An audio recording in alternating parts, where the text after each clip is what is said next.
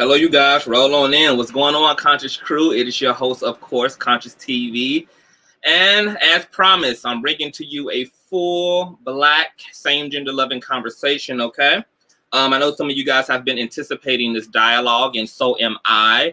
I have two wonderful guests to help to unpack, expound upon issues around the Black community and homophobia and transphobia and even white supremacy and racism within the quote-unquote LGBT community. Now, that's not Dr. Cleo's choice words. He coined the same gender love.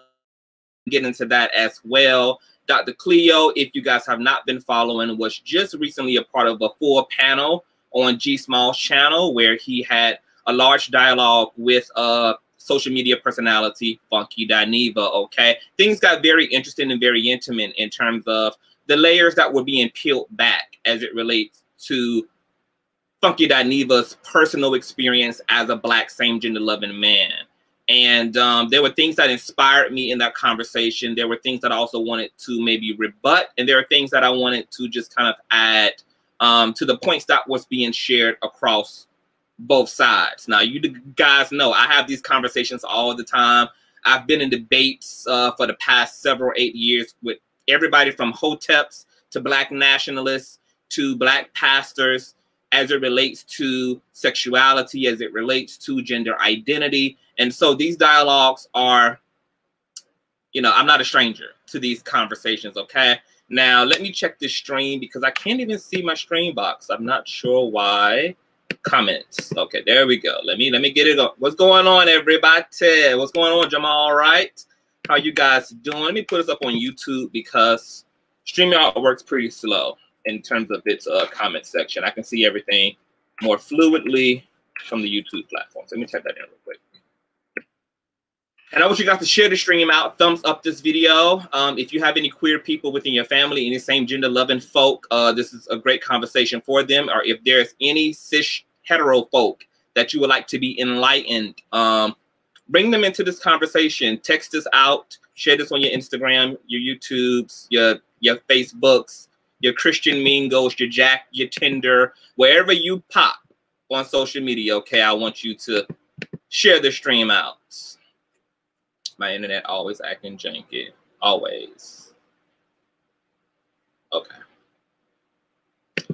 So I'm going to bring in my cousin. He's also not new to this conversation. He's also participated in dialogue about Blackness, about Black supremacy, white supremacy, sexuality, spirituality, metaphysics. And when you see him, you're going to know that the genes are very, very, very strong in the bloodline, okay? So let me welcome Kay, and how are you doing, cuz? I'm great, cousin. How are you? Was that introduction way too fabulous for you? That was a beautiful introduction. I love it. I embrace it. I take all of those titles. The bloodline is thick in this family. We're here to represent. I was telling y'all, but my subscribers probably don't know, but the mixture of hetero and same gender living in this family is very interesting because we also have a trans cousin, a trans woman who's our relative. And so all those intersections within this family just make for a very unique experience. But there seems to be a little bit of everybody in our family. And I really appreciate that diversity. Yeah, for sure. I think we definitely cover the entire LGBTQ same gender loving spectrum within our family. Yes. Well, can you tell a little bit about yourself before I bring in our next guest? Just tell people who you are, where you come from, and why you're here. Sure. So social media, I go by KNR Akari, and, you know, I speak on different issues regarding, you know, race, spirituality, you know, Black love, Black empowerment, Black affirmation. And then, you know, I've also had conversations regarding, you know, issues with that impact the Black community, involved in protests with the Black Lives Matter group over the years. And so it's a forum and a subject that's very near and dear to me. So I love engaging in these conversations. And then also talking about kind of the microcosms of racism and some of those things that are, you know, very prevalent within our community as well. Yes, absolutely. Okay, wonderful. Well, I'm looking forward to your contribution to this conversation. Sure, no problem. Okay, but no further ado, I want to introduce our next guest. He's strong, he's fierce, he doesn't back down, and he don't give a good goddamn. He's here to educate and enlighten. I want to welcome Dr. Cleo Manago. That was an interesting, brand new introduction for me. Don't give a good goddamn. We're original over here.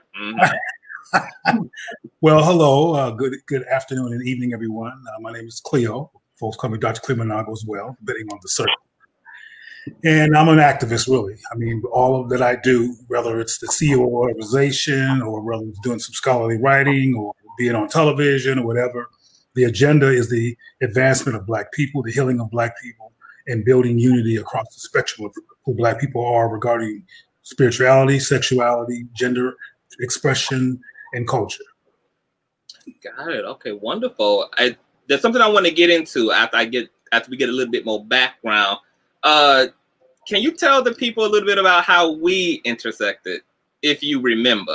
I know that you've been around for a long time and the brain might not work as well today as it did 20 years ago. But the brain is doing quite well. Well, we met because you heard a discussion of sorts between Dr. Umar and myself, and wanted to talk to me about it. And I'll have to just say real quickly, because those who might go look for that, it's being called a debate, but it was not a debate. It was not a debate. I'm gonna make that clear. I asked him to do a debate, but he was afraid to do that, so that didn't happen.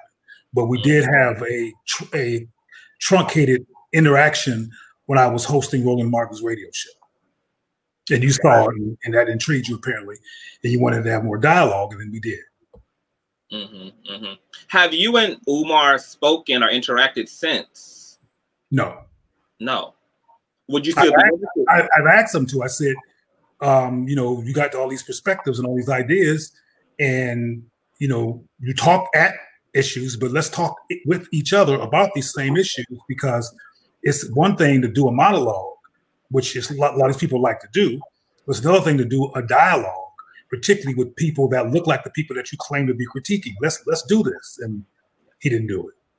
Why do you think that happens a lot of time? Do you think that that's a way of people protecting the narratives that they want to perpetuate? Because I've noticed that as well, that people like talking about people, but not to people. Well, I'm almost uncomfortable to talk about that because people are not here to defend themselves, but you asked, so I'm gonna do my best to answer that question in ways that don't fully mess with people's image. I think that people who are obsessed with sexuality and who make gender demands are personally struggling. And they create platforms based on their struggle, and they disassociate from struggle by making themselves look like they're an expert on something. But there's a guy who will remain nameless who can't stop talking about homosexuality. I mean, that's all he talks about. And he claims to be heterosexual, and all he talks about is he literally travels the globe to obsess on homosexuality, say how bad it is. And I have asked him, well, look, let's discuss this, because a lot of stuff you're saying is not true. But unfortunately, because the Black community has not had many on a macro level, civil or rational dialogues on this issue, there's a festering of anxiety on this topic that people like that feed into. You know, there's insecure Black men who are concerned about their sexuality, also Black men who have been raped and haven't had, or molested and haven't had a proper space to deal with that. There's Black women who feel alone or that there's not enough men, and some of that anxiety has them mad at same gender loving people. And there hasn't been any dialogue beyond their anxiety to let them know that our existence goes beyond their anxiety, and it's not even about their anxiety. We exist whether they're anxious or not. But there hasn't been a lot of rational conversation. The Black community is afraid of this issue, and I know why, and that might come up in this conversation, but the Black community has circumstantial context in which to be afraid of this issue, and it is. Yes, absolutely. how do you feel about being coined as the Homo HOTEP? Because that's kind of been a running undertone of your reputation, that if there was anything that came close to Black power and Black liberation, with the attachment of sexuality, that you would be kind of a perfect hybrid or combination of what Black same-gender love and Black dignity looks like, all wrapped into one. Like, there seems to be, there is a certain respect on your name amongst Black nationalists and Black supremacists, while they still may bat an eye at the sexuality aspect. They seem to really honor, though, your passion and your strength and your intelligence and your knowledge as it relates to Blackness as a whole. How do you feel about the term gay HOTEP?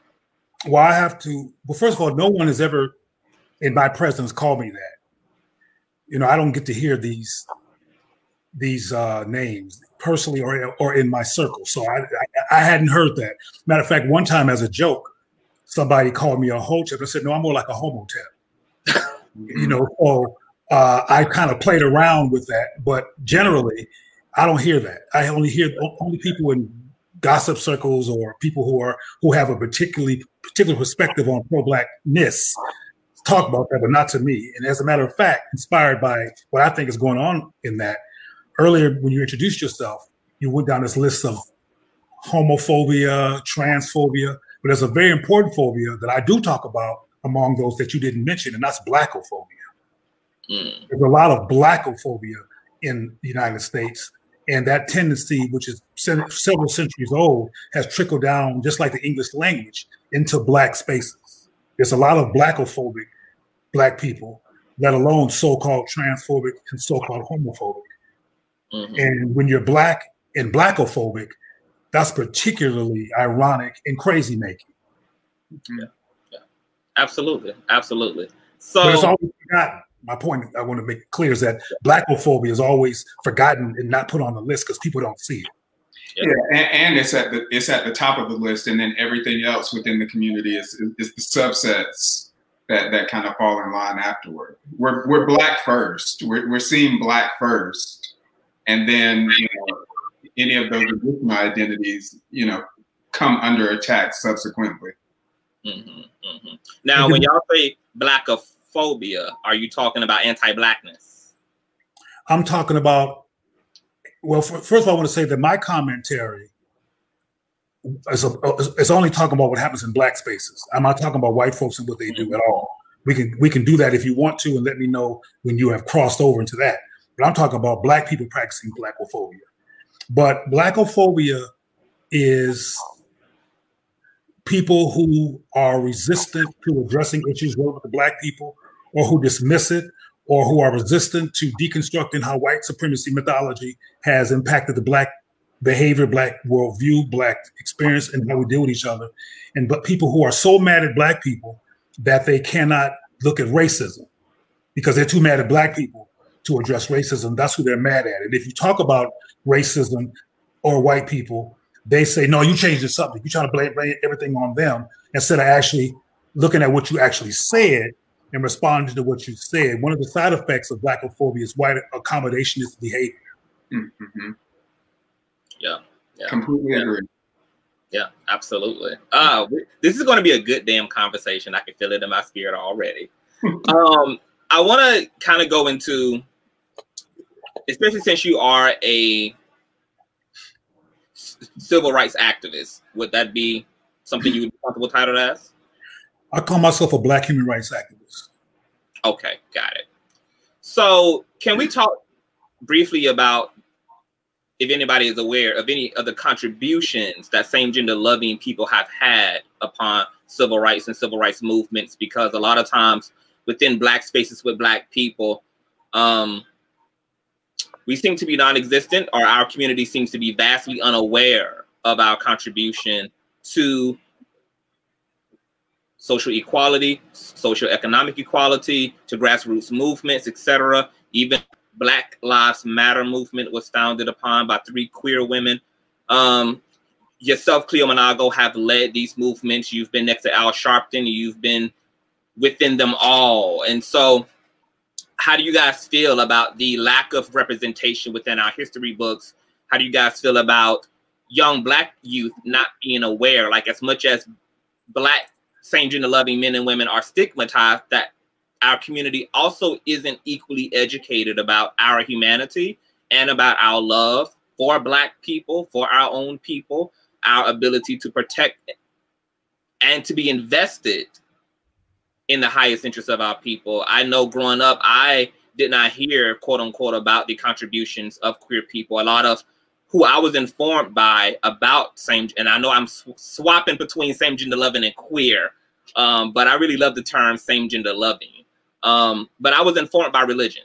That was kind of the only attitude that there was about what gay, queer, trans, anything is an abomination, it's unnatural. In the history books, even when there was Black History Month, I didn't particularly ever was taught specifically about how lesbians or trans women or trans men or Black same-gender loving men contributed to civil rights. So can you guys speak a little bit to that gap or disparity? Yeah, well, I'll start a little bit, and then I know Dr. Cleo Manago probably has a little bit more, more in-depth information regarding that particular subject. But, I think it starts at the top when we talk about Black erasure in general. So, very, very little of our contributions are taught within this country. When we talk about everything being under this umbrella of white supremacy and perpetuating that white narrative, to create that white savior complex. So within that envelope, there's Black erasure anyway. But then when we do talk about the accomplishments of Black individuals within our country, it's very heteronormative. So we don't hear about the Bayard Rustin, and we don't hear about the accomplishments of Marsha P. Johnson and other individuals that occupied the same gender loving or LGBTQIA space. So I think that's where that starts. And because there is so much Black erasure, it puts the burden of responsibility on us to invest in finding out about our history and our own accomplishments. And then Dr. Cleo, I think you can probably elaborate on that. Well, what we do and don't do, and I invite you all to challenge anything I say, because I know what I'm saying is true. And sometimes if you challenge me, you get to see the nuances of what I'm saying, because I don't really give my opinion often. It's usually just the truth, and people don't like the truth. But anyway, much of what we do is determined by what white people have allowed or have created space for. For example, when you think about a well-known, historically relevant, same-gender loving or gay identified Black person, who comes to mind? Who? I'm asking. He already mentioned the one that usually comes to mind. Maybe you can remember who he mentioned. Okay, I'll just say it. Bayard Rustin. Bayard Rustin, right. Bayard Rustin is always who everybody mentions. Mm-hmm. And the fact of the matter is, James Baldwin is the one who was very much involved in Black civil rights, who hung out with Malcolm X, who hung out with the Black Panthers, including Huey Newton, who was the effeminate, leg-crossing, cigarette-swinging brother, who was hanging out with all the most pro-Black people of the time, who, when he died, got a Black king's funeral in Harlem because he was a part of the Black fabric. That was not true for Bayard Rustin. Bayard Rustin was anti-Black. He spent most of the time with white people. He fought against pro-Black ideas, including debating Malcolm X. And he spent most of his life and most of his personal spaces with white folks. And he was the first person to imply that racism wasn't an issue. Homophobia was the issue. So, but he's the one who comes up all the time because white people like him more than they like James Baldwin. Mm-hmm. And so white people, again, are determined who we talk about and who we don't talk about. You mentioned that same-gender loving people in history are not talked about. We have to understand that we are living in the present day consequence of history. History has been a whole lot of stuff in terms of going from far back as when we first got here until now. In Harlem, same-gender-loving people used to give picnics that the whole Black community came to. A dude named Keith Boykin did a survey, I think it was in the 90s, assuming when he did a survey on attitudes about homosexuality, that Black people were going to be the most homophobic. And what he found, and the Kaiser Family Foundation found when they did surveys in the Black community on homosexuality, that Black people were one of the most tolerant people of all people about this issue. But we don't know that. We only know whatever white people allowed us to come to the surface as our reality, because they control the narrative. But people like Bessie Smith was known as a same-gender loving person. Billie Holiday was known to be a same-gender loving back in the day. Moms Mabley, who some of you may or may not know of, who was a famous comedian. People, I'm talking about Black people. I ain't talking about white people. I'm talking about Black people knew. Matter of fact, in close circles, Moms Mabley was known as Mr. Mabley. And if you look at, for example, there was a documentary on her. I think Whoopi Goldberg was the narrator on HBO. They kind of referenced that. The first mainstream movie to be done about same-gender loving people from a Black perspective, I bet I'm gonna make an arrogant bet that none of you guys have never heard of this. There was a film that starred Pearl Bailey. People who are watching can get their Google out now and look for Pearl Bailey and Red Fox. It was a picture called Norman, Is That You? Have you ever heard of it? No. I didn't think so. And I'm not saying it to be a jerk. I'm saying that because if it don't fit inside of a white narrative, we don't know about it. But Black people were the first people to make a mainstream film that affirmed a same-gender loving child. The film was called Norman, Is That You? It was made in the 70s. It starred Red Fox as the same-gender loving brother's father and Pearl Bailey as his mother. And you guys weren't even born then. So the Black community has been the first community to start talking about and acknowledging same-gender loving people. There was a person named Sir Lady Java, who you might never heard of as well. Sir Lady Java, which you can tell by the name, is a transgender person. And Sir Lady Java used to be a very famous person in my community. I'm from Compton, California, South Central, straight out of Compton, blah, blah, blah, all that stuff. If you type Sir Lady Java right now on Google, she will come up. And she wasn't beaten up or attacked and nothing like that. As a matter of fact, when they had the Martin Luther King parade down Compton Boulevard, she was on the front floor. This is in a predominantly Black community. But the white community and Black historical ignorance is one of the issues here. We don't know our history. One thing that your cuz said, which is true in terms of when he first started out, is that we don't really know history generally. So how are we going to know the history of same-gender loving people when we don't know our own history? We don't know about George Washington Carver, who was same-gender loving. We don't know our African history. We don't know about Kabaka Mwanga. Do you know who Kabaka Mwanga is or was? Not because you're stupid and not because you're not intelligent, because you're both. You're very intelligent.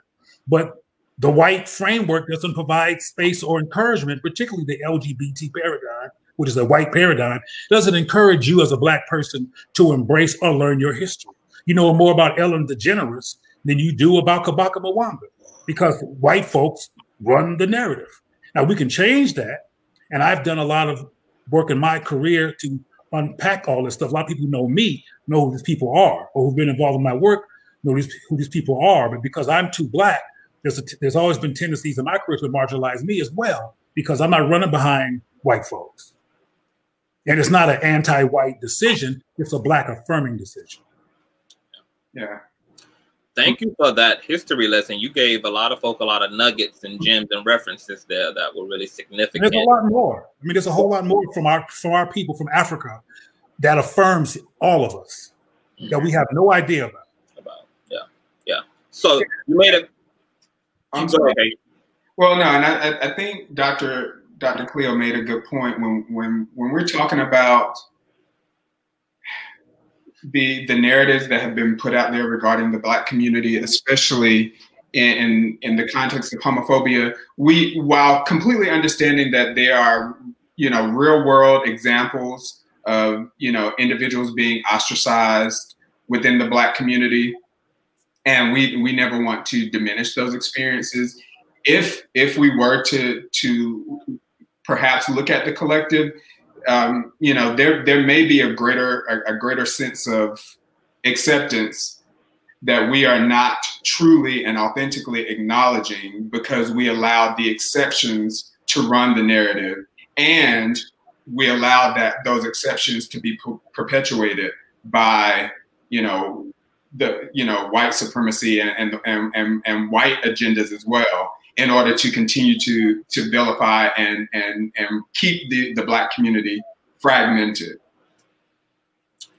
I want to get into a little bit of that as we go into this conversation. I want to touch on the personal experiences and kind of how that shapes one's overall perception about a community or a particular group. But before we move on into that, Dr. Cleo, you mentioned that, and so the UK, in that we are not educated as a community about ourselves in general. Now, because of the intersection of religion and how powerful of an influence religion has had upon Black people, do you guys think that the history and the knowledge would have trumped the religious perception still around same-gender loving people?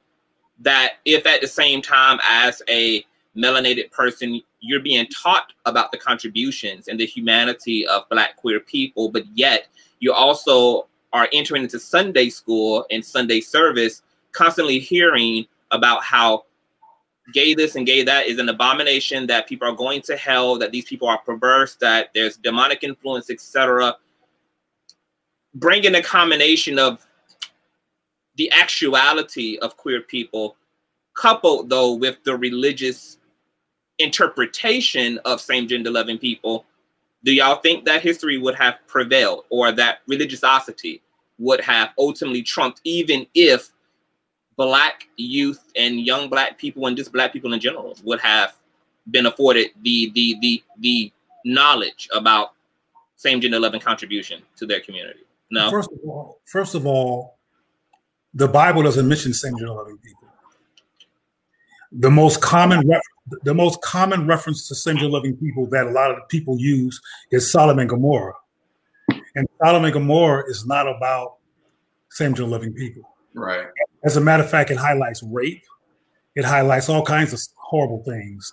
But people misinterpret it or pimp it for their own reasons and change what it means.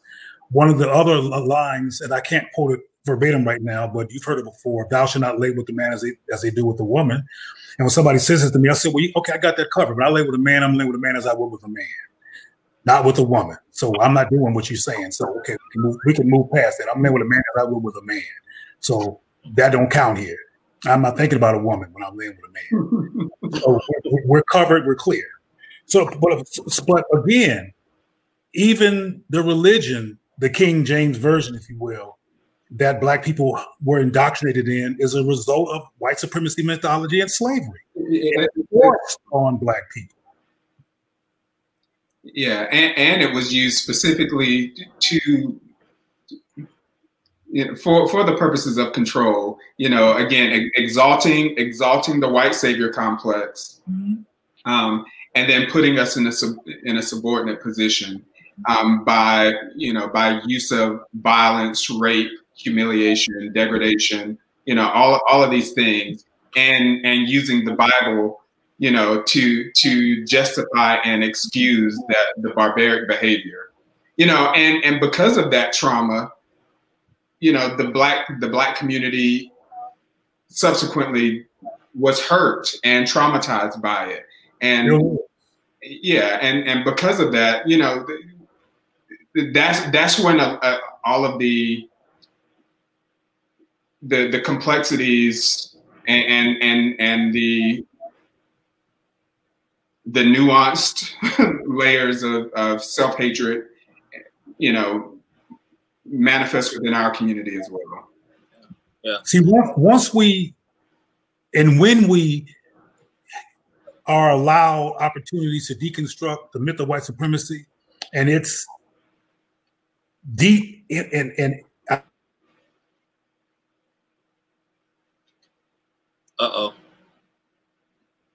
Is he freezing on your end too, Kayan? Yeah. Yes. You're back. Am I here? Yeah, you're here now. Okay. Once we and when we are given or take the opportunity to deconstruct the omnipresent, multi-level impact of the myth of white supremacy and white supremacy patriarchy, on the Black psyche and culture and actually learn to connect the dots and separate that from who we are culturally and individually, and when it comes to gender and everything else, we'll be a more healed, more sane people. Because we really, what I always say, and you might have heard me say this before, is that Black people are in a white supremacy mythological trauma trance.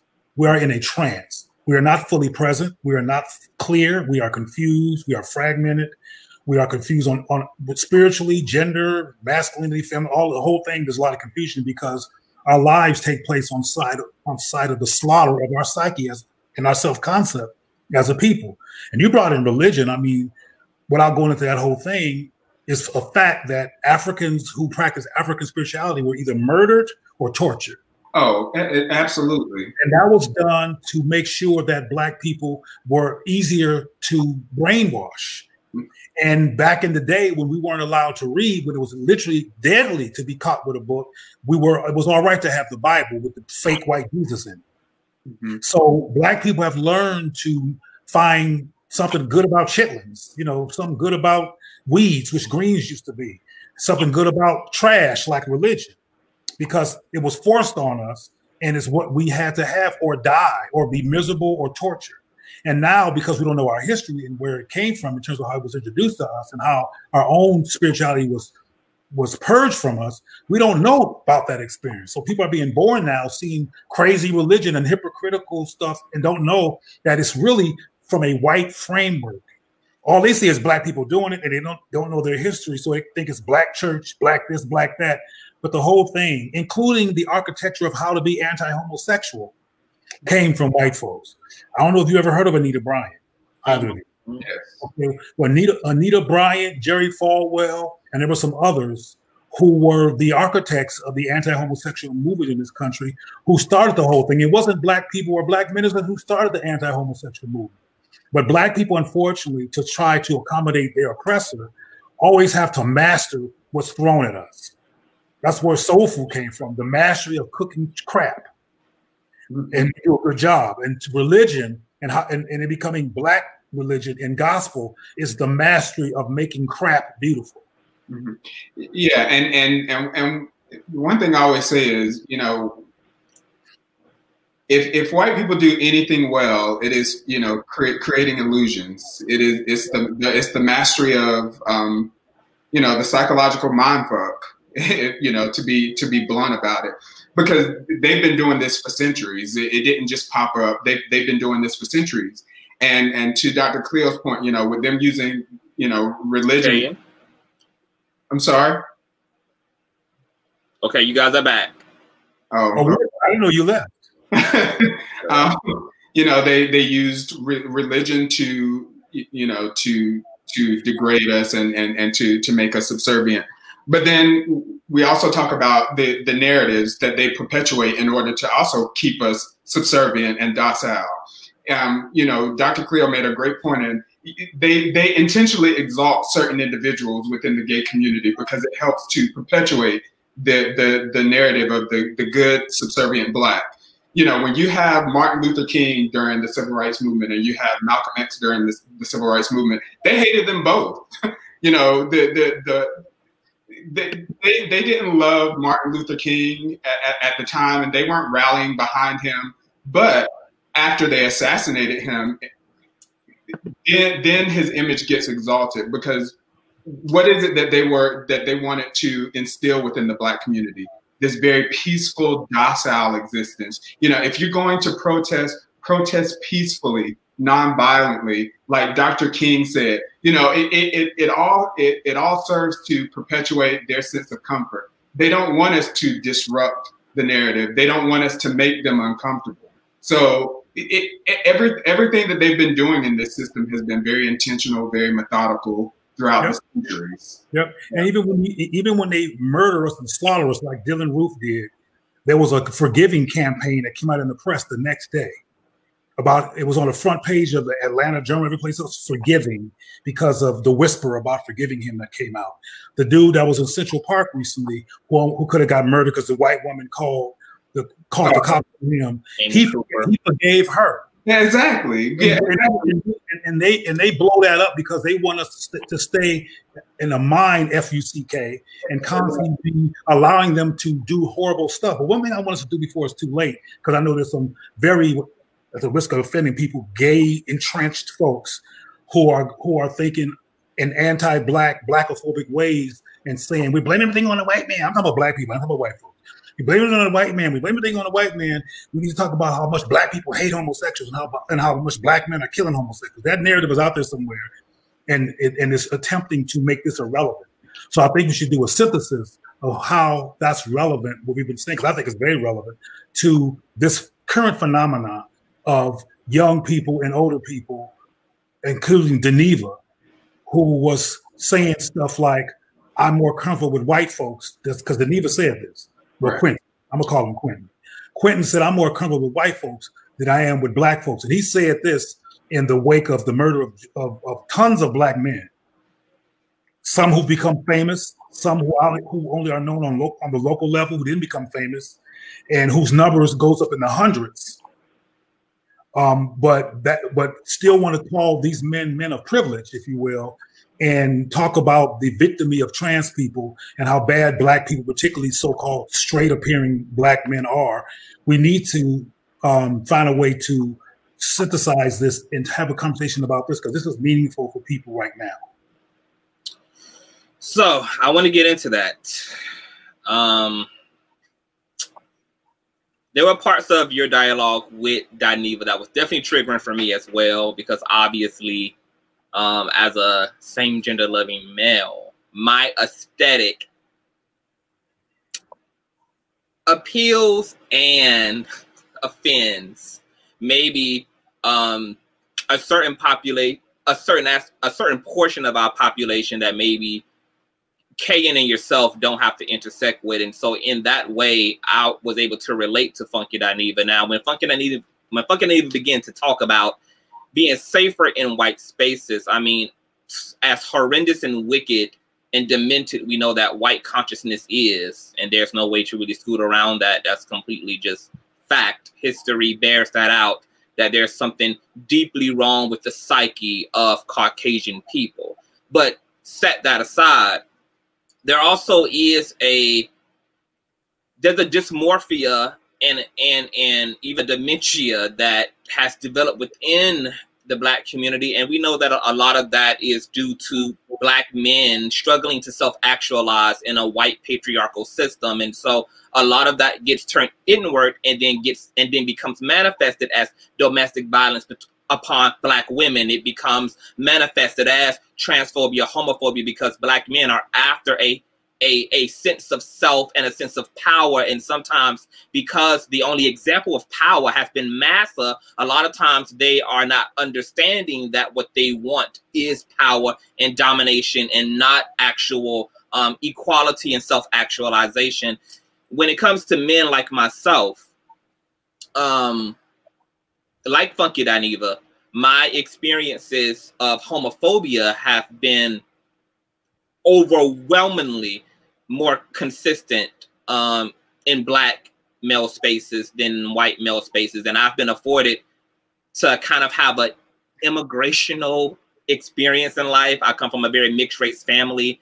I've had the privilege of attending Black and white schools. I have been afforded to spend a lot of time with Caucasian people growing up and even now, and Black people. And there are just certain things that just simply are, despite a lot of the historical context, despite a lot of the other things that we mentioned here that contribute to the issue, that are just what they are when certain types of people are in certain types of spaces. Sort of like when you talk about, if we were to talk about women dressing promiscuously are being scantily dressed, that in certain areas you're more in danger. That's just fact than in other areas of New York. If you are in around a certain demographic of people, you are probably more in danger of sexual assault and rape than in other aspects of the community. And I'm gonna, because I see you frowning it up, Dr. Cleo. I'm trying to listen. I'm trying to hear this.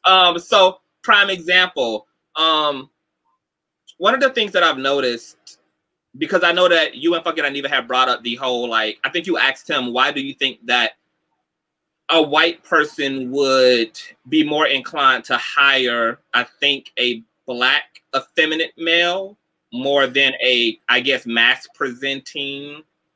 Well, real quickly, because I want to hear what you have to say. What I said was, and this is based on more than one story that's not a distant story, but somebody I know personally. When they first walked in the door, they were seen as a Black male, period. And there was distance, and there was, you know, what happens at a regular interview where people are just distant because they don't know who you are, and they don't want to show any favoritism, whatever. When they found out by going through his resume that he worked in a gay center and assumed he was gay, they had a sigh of relief, and they weren't necessarily homosexuals themselves. They had a sigh of relief, like, okay, we can play with this person, we can relax with this person because they're less of a threat. So that's what I shared with yeah. Okay. And I will add to that, just from an HR perspective, the data supports that as well. Most Black men in positions of authority have been gay men, and statistically speaking, it's probably because on a psychological level they feel as if gay men are less of a threat versus a heterosexual Black man. So even in corporate settings, you know, when we look at recruiting statistics, you know, men who have asserted to leadership roles within organizations who happen to be Black typically are homosexual men. Yeah. Well, I think it's very clear at this point that certainly corporate America's business model is definitely a white patriarchal one, which is why our hair is policed, our texture is policed, our mannerisms are policed in those spaces because they're so heavily dominated by whatever conceptualization white supremacy comes up with as it relates to itself and Blackness. But when it comes to, because I want to phrase this real correctly, so I'm gonna take my time talking.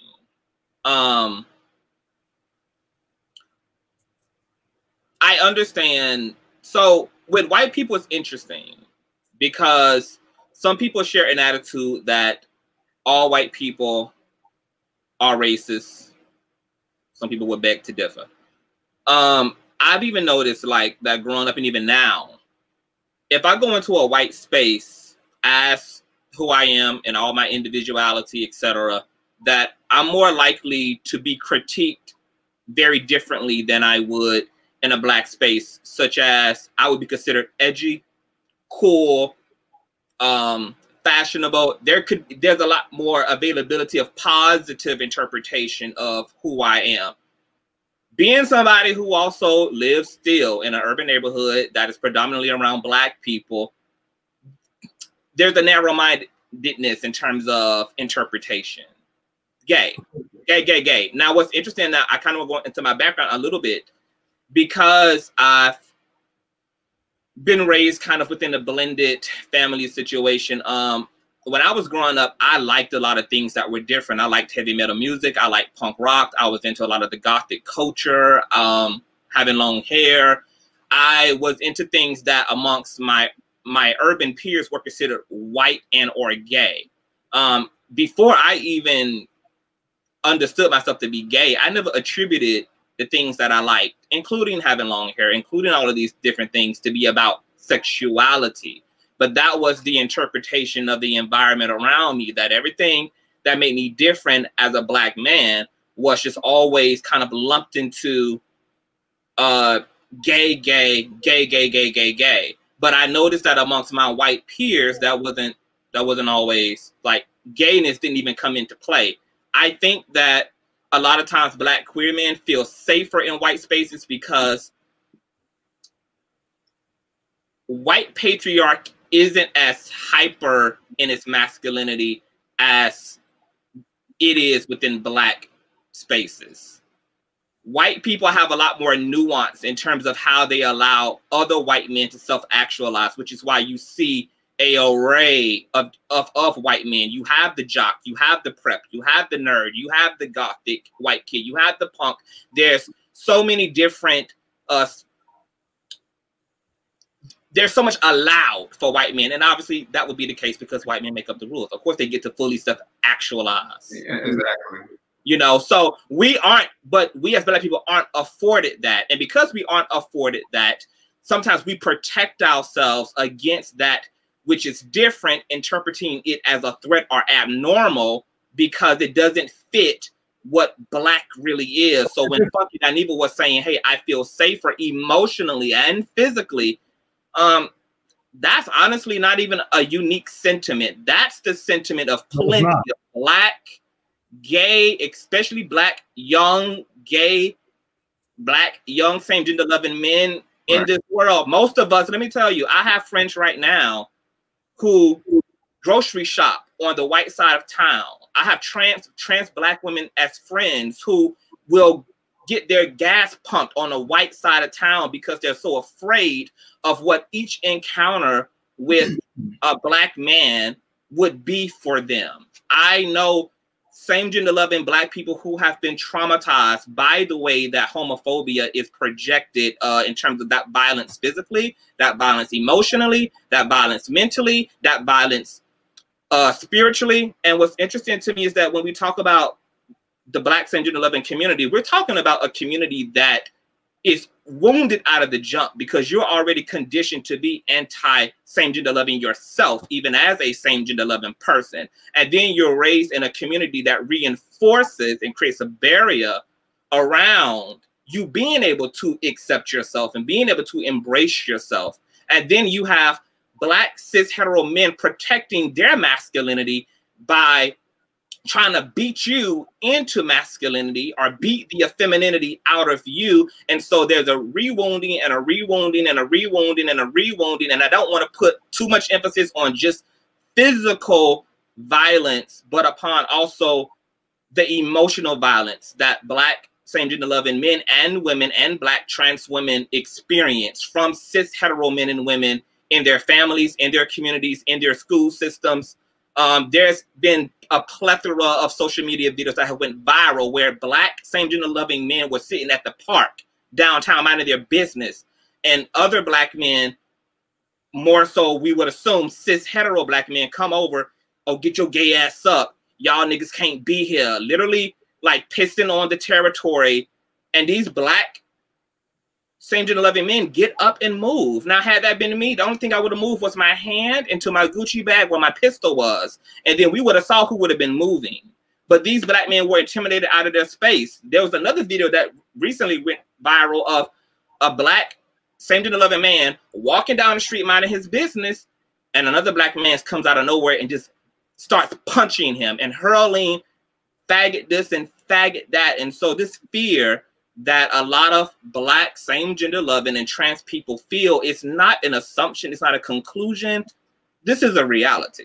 And I think that there is something to be said about mass-presenting Black queer men being shielded maybe, or even their perception being blurred, because as Funky Dineva said, as much as I may be like Kayan and maybe like Cleo, that we are alike in some ways, we're also totally different. And I am sure that there are things in my everyday life that I have to go through because I present this way that you, Kayan, and you, Dr. Cleo, don't get to experience on a daily basis because y'all are more passable or blendable. But I'm gonna let y'all speak to some of that before we go.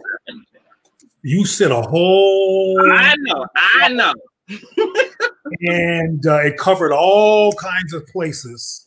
And I think that going forward, it'd be helpful to ask some specific questions regarding the different things that concern you, so I can make sense. Because now I'm going to bring all that together, and I don't know if I'm going to do a good job because there's so much of it.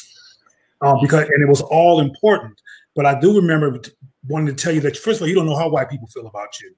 You know how they behave around you and how they act around you. You don't know how they feel around you. For example, and there's a whole lot of examples I can give, but for example, a lot of white people who reported that they were going to vote against Trump publicly because they didn't want to be seen as racist, voted for Trump. And the only reason that we found out that over half the people that supported him were women was because of statistics, not based on what they verbally reported. So you don't know how they feel. And white people are very, very self-conscious about how they feel. And they do a lot of strategic stuff around how they are seen and how they operate in public. And so you don't know how they feel. And they could be racist as hell. And they're not going to actually tell you that. So I just want to say that first. The other thing that, so my point is that don't be assuming they like you because they're all in your face. I or know. that they respect you because they're all in your face. The other thing that I said to Quentin that I think is important, and I'm going to reiterate it here based on what you last said about what Kayan goes through and what Cleo goes through. I can't speak to what Kayan goes through because Kayan and I are not prototypically the same in terms of our physical, how we show up physically. And there's differences even there in terms of how people treat people. But what bothers me about people with your perspective is no one asks. Everybody's so busy being the most oppressed. Nobody asks what so-called masculine presenting people go through. They see the bodies piling up, Michael Brown, George Floyd, Trayvon Martin, Sean Bell, Amadou Diallo. We can go on and on. They see the bodies piling up all the time in prison and in mortuaries. Men who typically look like me. I mean, the murder rate is off the chain in terms of who's getting killed the most in this country by a long shot. The evidence is there. But nobody ever asked anything about the terror that likely led Trayvon to trying to defend his life when he's being tracked by George Rivers Zimmerman. Mm-hmm. So feminine people are acting as if they have all the real estate on terror and pain and fear, and you don't, number one. Number two, the Black community, and I've lived in Black communities all over the country, including right now, trans people, including feminine men, it's very rare that there's a physical assault and a physical attack. It occurs, yes, just like it occurs among white people. I used to work at a place that I helped find in Los Angeles called the Los Angeles Youth Network. The Los Angeles Youth Network was a shelter for runaway children who had been put out of their homes or who were struggling around their sexuality. The majority of them were homosexual children. They were white, they were Asian, they were Black, they were Latino, and they all had in common being oppressed by their own people for being what they are. See, one of the powers of the white gay community is that it's created the mirage of white homosexual acceptance. First of all, if you look at the people that fought most against same-sex marriage, it was white people. Mm-hmm. The first people who were willing to go to jail, you might have heard about that case in Texas where this same-sex couple went to get a cake made, and the cake and the cake maker said, "No, I'm not making no cake for no two-prong." A white woman, and she was willing to go to jail because it's against the law now to discriminate against homosexuals. So I'm not saying, like some of your listeners might think I'm saying, that Black people don't have no issues. I'm not saying that. I'm not saying for a minute that there's not Black people who don't practice what I call violent femophobia. I'm not saying that at all, because I know I would be crazy for saying something like that. What I am saying, which a lot of LGBT-ears don't say, is that those men who attack you or who have something to say about you are not necessarily heterosexual men. From the ages of 15 to about mid-40s, my best friend was a person that I met at 14 who was a male, who by the time they became 21 became a transgender female. And I stuck with them like glue because I loved them. They were my friend. But all I heard all the time, and it was not from heterosexual men, it was from homosexual. Why are you hanging out with them? What's wrong with you? How could you be around that? And it was same gender loving, or what I'm calling, because of consciousness, gay identified men who were being defiling and dismissive and discriminatory. And they would tell you themselves, this transgender friend, the people that torture them the most are other homosexuals. Right. And we don't know. I'm gonna close with this because I can't remember everything you said, but we don't know what the sexuality is of these people who have been killed by the cops. We assuming that they're heterosexual. We don't know what the sexuality is of the people who are killing transgender people. We're making a lot of assumptions. And those assumptions, in too many cases, are Blackophobic, Black melophobic, masculine presenting melophobic, and they're based on mythology and myths. Femophobia is a problem in the United States of America, and the problem is all over it's all across the spectrum. And as I said earlier in this conversation, which we haven't gotten to yet, even though you cover some of it brilliantly, frankly, in the middle of or the beginning of your rant. Black men are terrorized and fighting in a patriarchal model country. That's all they know is this country's model of what a man's supposed to be, to achieve that destructive level of manhood as white people have taught them, at the risk of the safety of feminine people, regardless of whether they're male or female, and each other. Because what people don't want to talk about either, which is part of the whole acting out, is that black men are killing each other too, and attacking each other too, regardless of gender expression. Now, of course, not everybody in the black male community is doing these things. But the point I'm trying to make to you is that these attacks that are happening at the hands of black men are not just the real estate of feminine people. It's black men are acting unresolved, unhealed, tortured black men, insecure black men, which you kind of spoke to earlier in your rant, are suffering, and some of that behavior comes out as violence. And feminine men are not getting the most of it. That's not true. We're talking 18 trans people who we know of who were murdered. Some of those people, we don't even know who murdered them, and over 1,000 black men. And over 500 women. I want to just make a. Is that a Cleo? Okay. But see, the issue is though is that we're not just talking about murder. Like, we're just talking about the bullying, and we're also talking about the psychological damage that black trans and 11 people endure too. And to be honest, even with the viral video, even with the videos that have gone viral, where black queer men and women are being assaulted, are being bullied, are being intimidated out of spaces, those a lot of times we don't even report upon the hate crimes committed against us. So even the numbers are very skewed in terms of what the data actually reveals about. Across the board, and that's true across the board. I used to be a policeman, right? And that's true across the board. A lot of black crimes are underreported. A lot of them. Right. A lot of domestic violence from women against men is underreported because it's humiliating. Washington, D.C. is the only place in this country that has a shelter for men who have been the victims of domestic violence.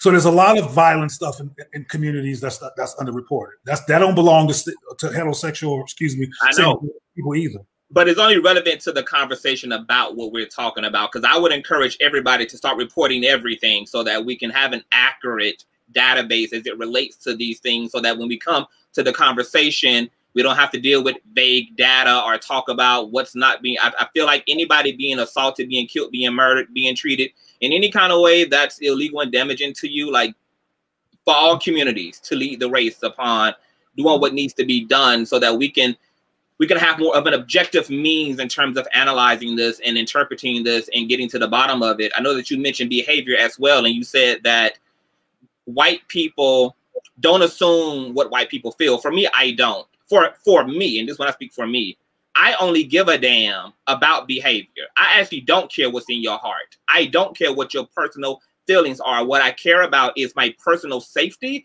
and being able to enter and exit a space. Okay, I'm perfectly okay with sitting next to people who believe. See, the interesting thing about, because there's an attitude amongst cis hetero folk that same gender loving people want acceptance. We've been conditioned to actually not look for that, and are perfectly have made ourselves, for the most part, okay with not being accepted. We don't even know really what that is, to be accepted, because anytime that you came out of the closet, or anytime that your sexuality became, or your gender identity became known, okay, there was a bunch of rhetoric within the family. There was a bunch of rhetoric and confusion, and a lot of the chess pieces started to move. Certain people who messed with you before they knew don't mess with you. There's a whole collapse that happens a lot of times for a lot of black queer people, especially those who weren't. That it would have been surprising to know that you, in fact, are bisexual, for the more mass-presenting black. And see, you really have absolutely, and you can correct me if I'm wrong, but I think you already said things that makes what I'm saying true. You don't know what my experience is. Well, I'm not saying that I do. I'm just speaking. No, what you're assuming on what some of Daniva's followers, based on the mail that's been sent to me, and I was assuming that I'm just waltzing through life as this masculine man. The body. That's not my assumption, because I had acknowledged earlier.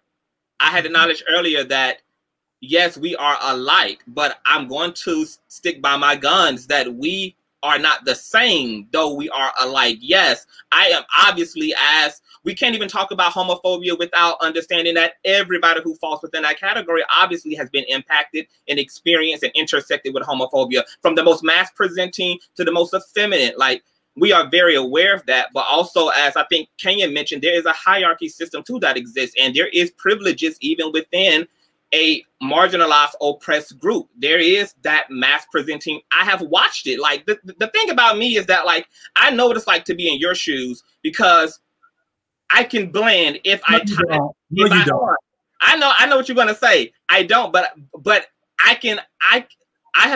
I wasn't always this. I didn't always present this way. I presented as Kayan. I presented as a Cleo Manago. I've had the luxury of actually walking in both shoes, but I'm not sure that so-called mass-presenting Black men can understand what it actually feels like to be me, because not a lot of. I didn't say I did. I want to be clear. I'm just making the point. I'm saying there's a bunch of assumptions being made about me. I'm not putting any kind of values on what you are or are not experiencing. I'm talking about me.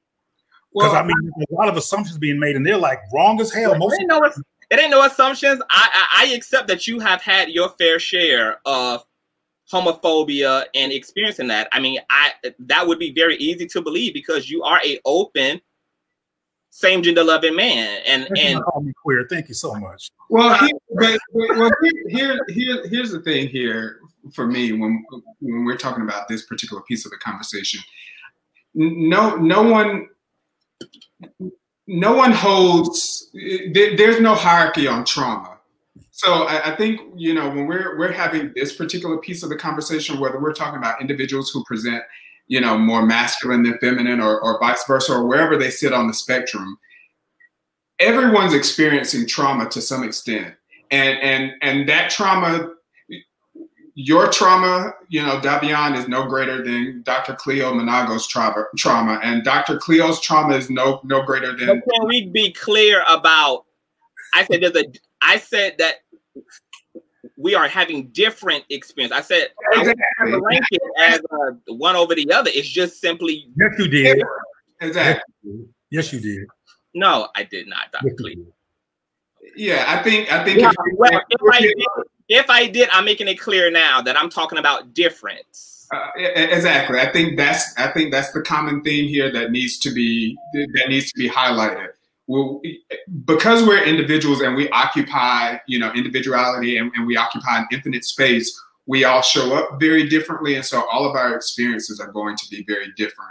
And that doesn't negate that, you know, my trauma is greater than, you know, anyone else's trauma, just because of how Kayan chooses to show up in the world and how Davion chooses to show up in the world, and Dr. Cleo.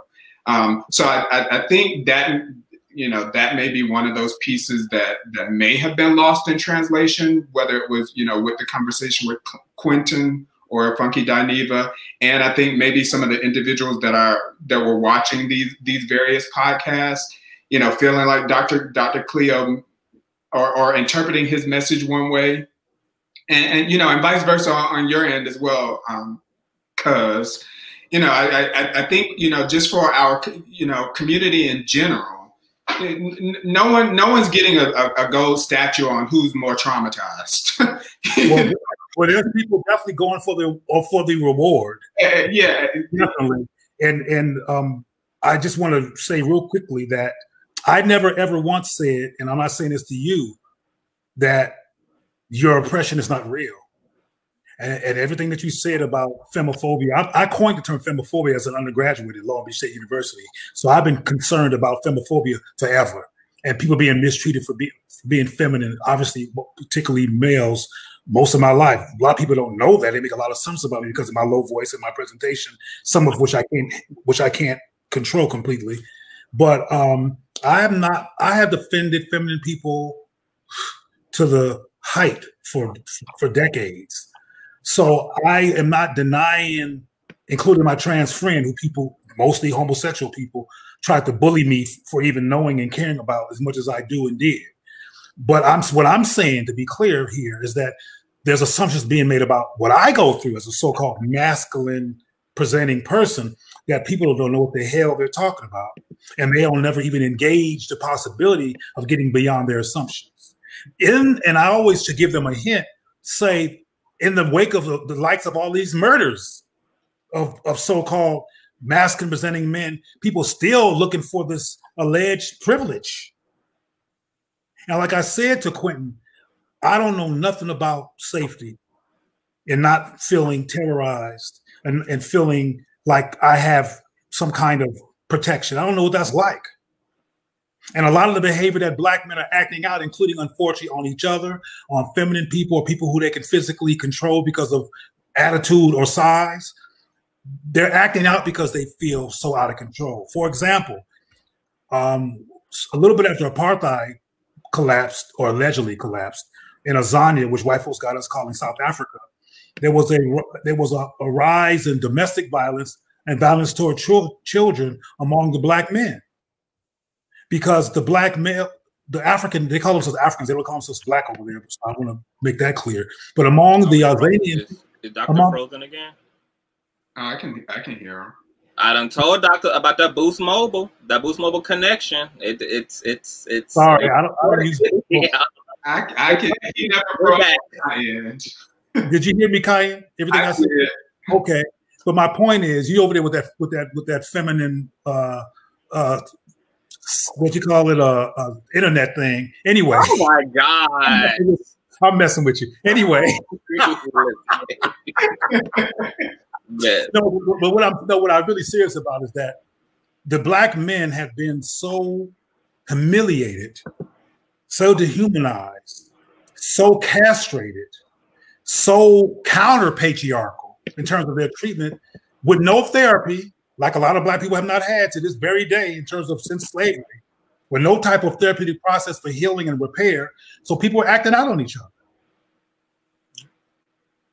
And that's what's happening among Black people. And we need to stop trying to win, whether it's inadvertent or intently, the oppression contest, and take a look at what we have all gone through and learn about our history. Because one of the wonderful things about African history is that it's very inclusive.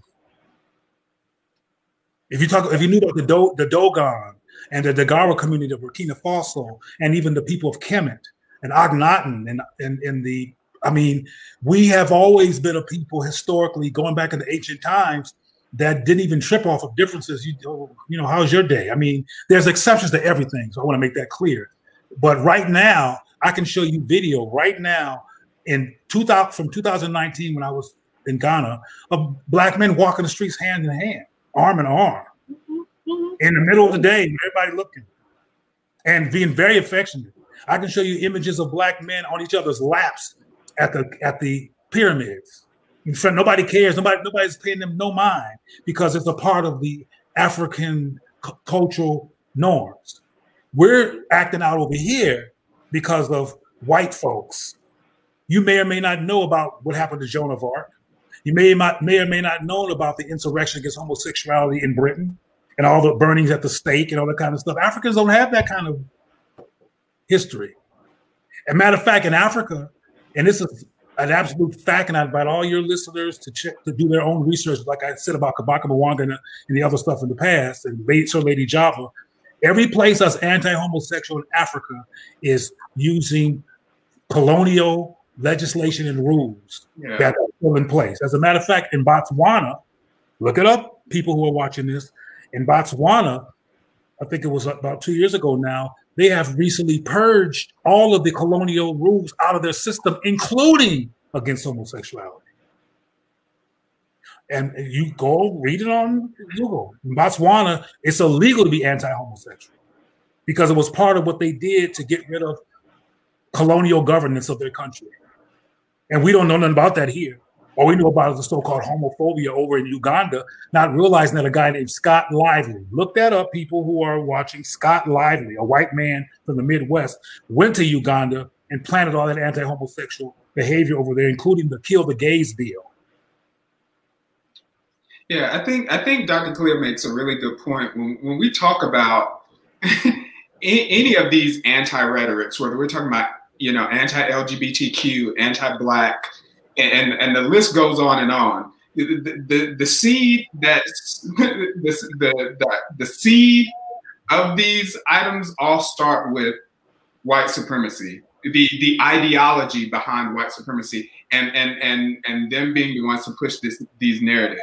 You know, when we talk about, you know, the Europeans, you know, coming over and colonizing the world, and in that colonization, you know, planting the seeds of all of these, you know, all of these behaviors and all of these ideas that tear down, you know, various communities, whether it's, you know, Black communities, you know, any community of color and any other marginalized community. These were white Europeans that pushed these narratives and these ideas. So it's a very interesting paradigm to then find safety in the very spaces that created, you know, these very divisive, very violent narratives that we, you know, that we have to navigate today. Name some well-known same-gender loving people who likely identify as gay, who are Black. Name the one. I'm not talking about people who are known in certain circles, even relatively high-profile circle. Name the well-known, relatively famous Black gay-identified people in the media. Such as like Don Lemon and Robin Roberts. Don Lemon, Robin Roberts. Keep going. Wanda Sykes. Wanda Sykes. Keep going. Lee Daniels. And there's more. RuPaul. Now, what do they all have in common? Be quiet, Kayan. What do they all have in common? Tell your cousin to answer that question. What do they all have in common? See, white people don't do coincidences. There's no such thing as an accidental pattern. It was a pattern, it's not an accident. What do they have in common? Yeah, you're asking me or you're asking I'm asking your cousin, because you already know. I care about your eyeballs. You already know. I want to find your cousin know. Yeah. Well, first of all, some of those, like, they all have non-Black partners? They all have white partners, all of them. And the people on the list that we forgot about all have white partners. That's because white people are the one controlling the narrative and bringing people into center stage who they're comfortable with, who literally love them, and who are not going to be a threat to their supremacy because they are making love to that supremacy on a daily basis on their personal time. Again, there's no such thing as a accidental pattern. There are such things as same-gender loving people who are Black that love somebody Black. They exist on planet Earth, but they don't make it. They don't make it to the popular stage because white people are the gatekeepers. And a lot of our mentality around all this stuff is because of our reaction to a white narrative or a white trauma impact phenomena. Well, I will give credit to the younger community, though. I think they're helping to, you know, shake up and dismantle a lot of those narratives. You know, who? I'm just. I don't see it. The young actor from Queen Sugar, he came out with his partner, the young man Justice. So you have two young Black men who are, you know, openly loving one another. I mean, unfortunately, there's not a whole lot to draw from. I'm laughing because anything could happen in a moment because white people don't control every minuscule moment of planet Earth. There are Black people on Earth, like I said, who like each other. But that dude is not going to become well known and famous beyond that moment of coming out. We haven't heard about it much since. We know about it, and you know about it, but it's not part of popular culture discussion or news. Don Lemon is, and these other people running around behind white folks are. But yes, if you get your microscope out, you'll find even among heterosexual people, a lot of people don't know that woman who starred in Scandal, what's her name? Kerry Washington, is married to a fine brother. They don't know that. You don't hear about black on black love regardless of sexuality in popular culture, because they don't want black and black love to actually be something that's inspired to do in this culture, because that means that we might not be loyal to whiteness. We'll be loyal to blackness, and they're trying to interrupt that. And frankly, the LGBTQ paradigm, with all of this alleged acceptance of the likes of you, they are accepting anybody who seems to be co-signing their politic. But you don't go into that phenomena affirming black people, which is why you know more about the existence of Bayard Rustin than a man who was actually out of the closet, who was actually on the front lines against racism, which was James Baldwin. What's his name? Bayard Rustin was not out of the closet. He was not an out activist in his day. He was not. He was not pro-black, and he was not out. But you would think he was all of that, given how much his name comes up in gay circles, right, more than James Baldwin, who indeed was out. Yeah. But racism keeps running the show. And until we stop letting that happen, or become self-evaluative of how much we're feeding into it, it's going to continue to do its damage. Again, what you go to as a person who is what we used to call androgynous, and who has feminine presentation, I'm not denying that. I know that happens. I've seen it with my own eyes. But I didn't see it. What I don't agree with at all is that that's heterosexual real estate. I know same-sex loving black men who can't stand transgender people and call feminine people faggots.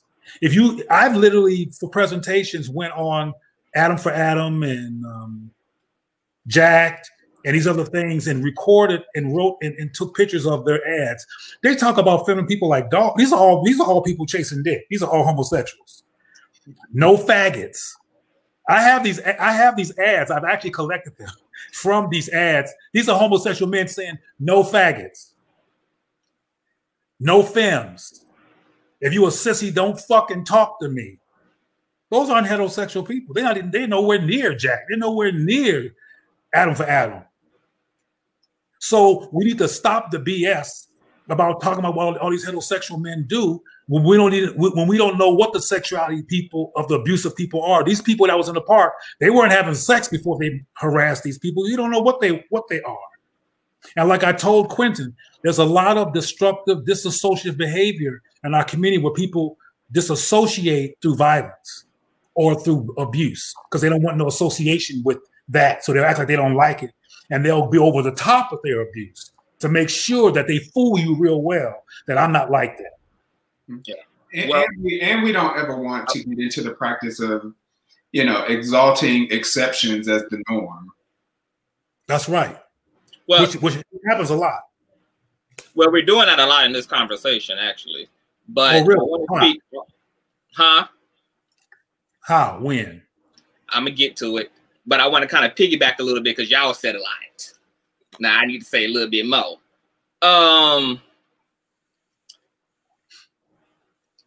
Technically, can we say that the homophobes and transphobes who have assaulted and murdered trans and queer black men, can we say for sure that they're straight?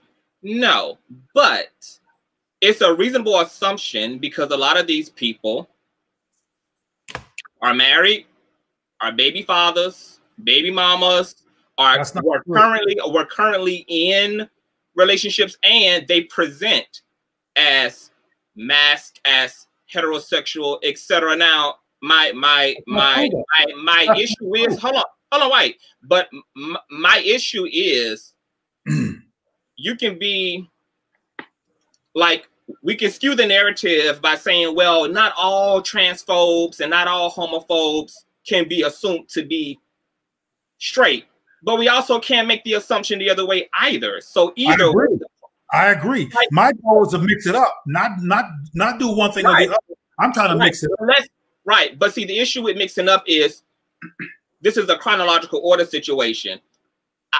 I want to talk about the power and the privilege that the majority has and who created the ideology around the fear and the othering of same-gender loving people and trans people were cis hetero people, even if those cis hetero folk were white cis hetero folk who created that rhetoric. Have you ever heard of Roy Cohn? You ever heard of Roy Cohn? No. Okay. Look up, people watching, look for Roy Cohn, who was a colleague of J. Edgar Hoover, who was also a homosexual, by the way. Do it right now if you want. Google Roy Cohn. Matter of fact, I think is either one of these. There's a documentary out on him right now, which is very good. I saw it on the airplane in one of my last trips. But Roy Cohn in the 50s and 60s, and they lived to be in the 70s, was a white homosexual person who was the most monstrous against homosexuals in this country. Mm-hmm. Edgar Hoover, who wore dresses and heels, was monstrously against homosexuals. He sponsored raids on bars. He sponsored the attacks and jailing of homosexual people. He was one of the worst ones. Roy Cohn and J. Edgar Hoover, two homosexual white men. And while people were minding their own business, not even think about homosexuals, they sit in the troops to attack homosexuals, including around so-called Stonewall. So that's not true. About like that again, like would be the exception that I'm talking about. Like, of course, these people were systemically powerful. These people, J. Edgar Hoover, was like the president. He was able to control and determine how society operated on this issue. I totally get that, but what I'm saying is that, like, because we're conflating a whole lot of things to build upon an argument. For one, there's a lot of, yeah, it is. Because for one, like, if we're going to talk about it's the same way that we make stereotypes about Black people being more dangerous than anybody else. Like, no. I'm sorry. I don't mean to interrupt, but I got. I'm not. You don't interrupted me 101 times. But I'm not conflating. You said. Okay, well, I can't even explain. I can't even justify to you why you inflating before I get it. I'll be quiet. Okay. The conflation comes in is we're comparing apples to oranges. Like, there's, first of all, and I don't know what y'all's ideology is, but for me, there's no one community that is immune to wickedness, to evil, to wrong. Black people can perform in wicked ways, white people, Asians, gay people, straight people. So you can find mad scientists within every community. But as it comes to the term systemic, I'm sorry, straight people created the narratives that got gays and queers, same-gender loving people, hiding and living under rocks. They openly participate in being those gatekeepers, which is why this rhetoric exists in nearly every damn church on every fucking street within this country. See, when we talk about, oh, well, it can be said that not all people, not all Black men are transphobic or homophobic, etc. Well, one of the other issues is we also don't see the outrage by cisgendered hetero Black men about the homophobia that is perpetuated within the community. We don't see the outrage by cisgendered Black people about the transphobic behavior in our community. So I'm willing to even put aside, we can't assume all homophobes and transphobes are straight. Fine. I still want to know, where is the fucking outrage from cisgendered hetero Black men and Black women in this country as it relates to the treatment that their sons and their daughters, their pastors, their leaders, their politicians, okay, their pastors, their prophetess, their Bibles, openly, the hurt and the damage that those systems openly do to Black, queer men and women and transgendered folk? Because I don't see that. I don't see that. And I don't need a passive ass cis hetero man not making it his issue. Because if you're Black and we're all Black and we're all interested in what's best for all of our Black folk, okay, that means also being inclusive of those queer and trans people. Now, I don't know how much y'all look at, but I constantly scrimmage through my social media and see the articles where a Black trans woman was killed, shot up in the back of an ambulance. Some hate crime happened to this one. And the comment sections are littered with hetero privilege, littered with black men love to harp on anytime trans this comes up in the media. Black men love to do it, and so do women. What does she do?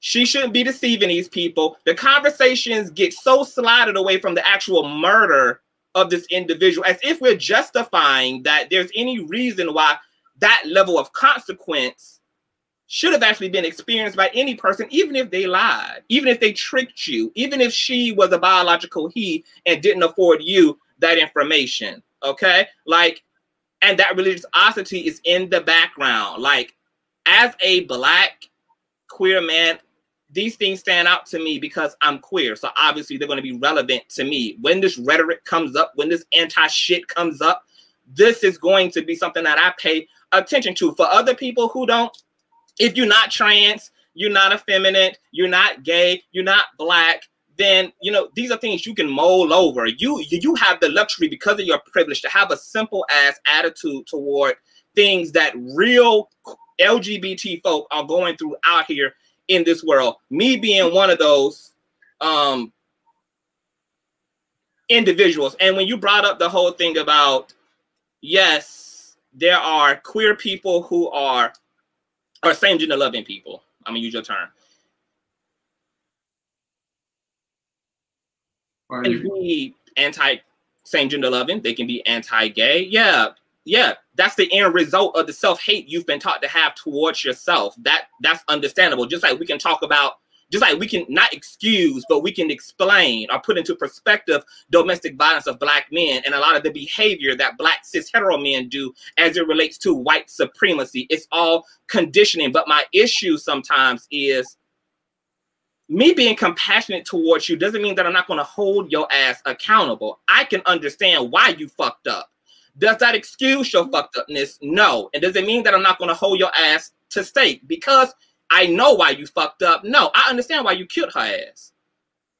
You still got to pay up. I understand why you did what you did. I understand why you're violent. Violence was done upon you. I understand why you're sexually assaulting other young men and women in your family because you were assaulted at a young age. Does that excuse your behavior? No. I can understand, be compassionate, even offer a glimpse of mercy, but where does the accountability come in at on behalf of the perpetrator?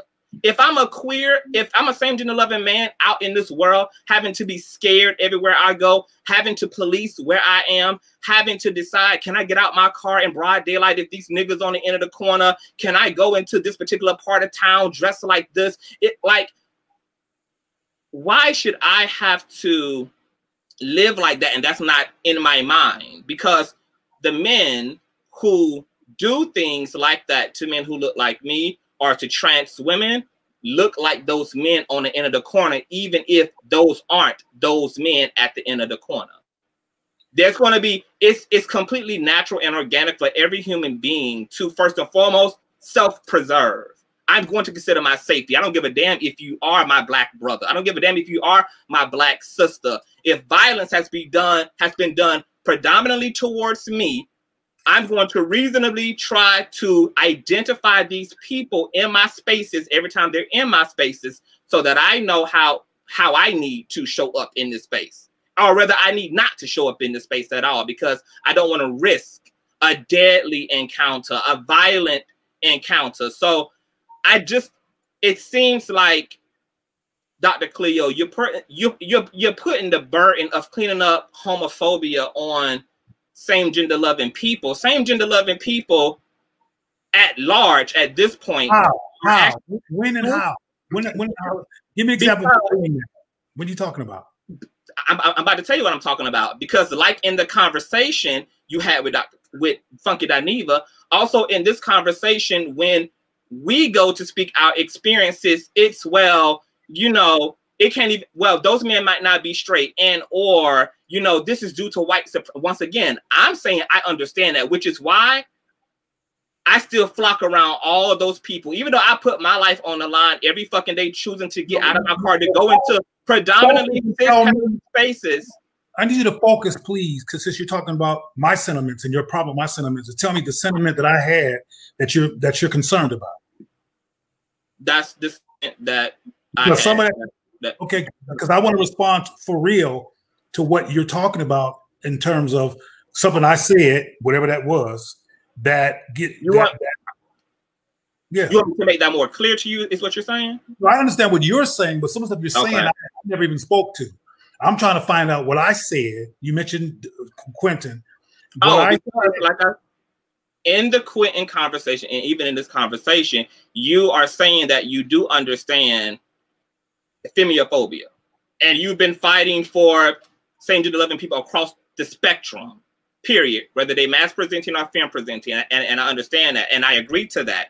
But what I'm saying is that also, like in the Quentin conversation, and even in this conversation, you say that, but literally when we go to articulate the bullying and when we go to articulate the violence psychologically and physically that's been done to us by other Black men, it's almost, it feels, I'm not saying it is, I'm just saying it feels as if you are asking us to excuse the problem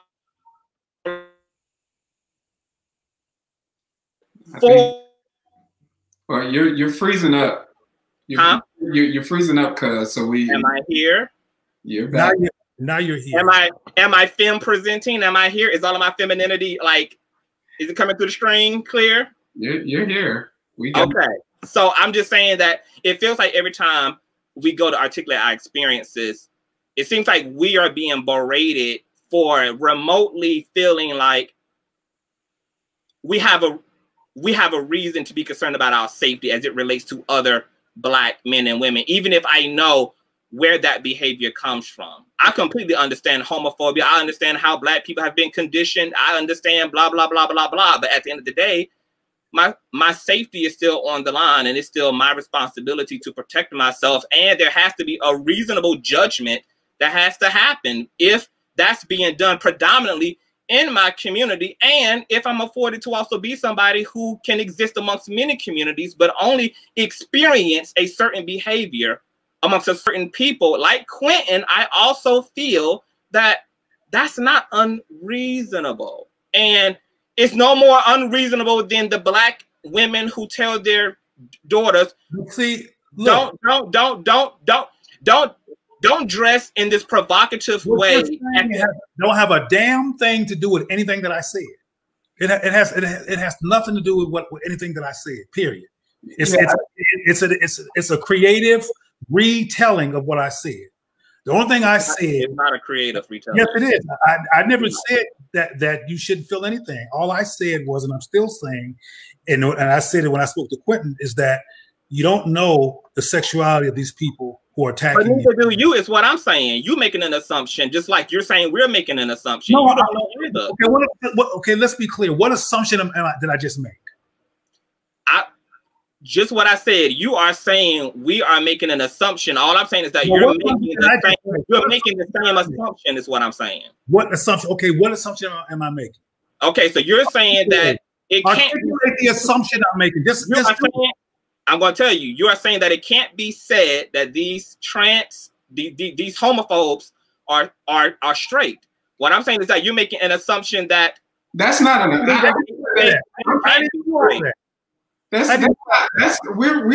can't put that in the category of making an assumption. It's giving everybody a blank slate.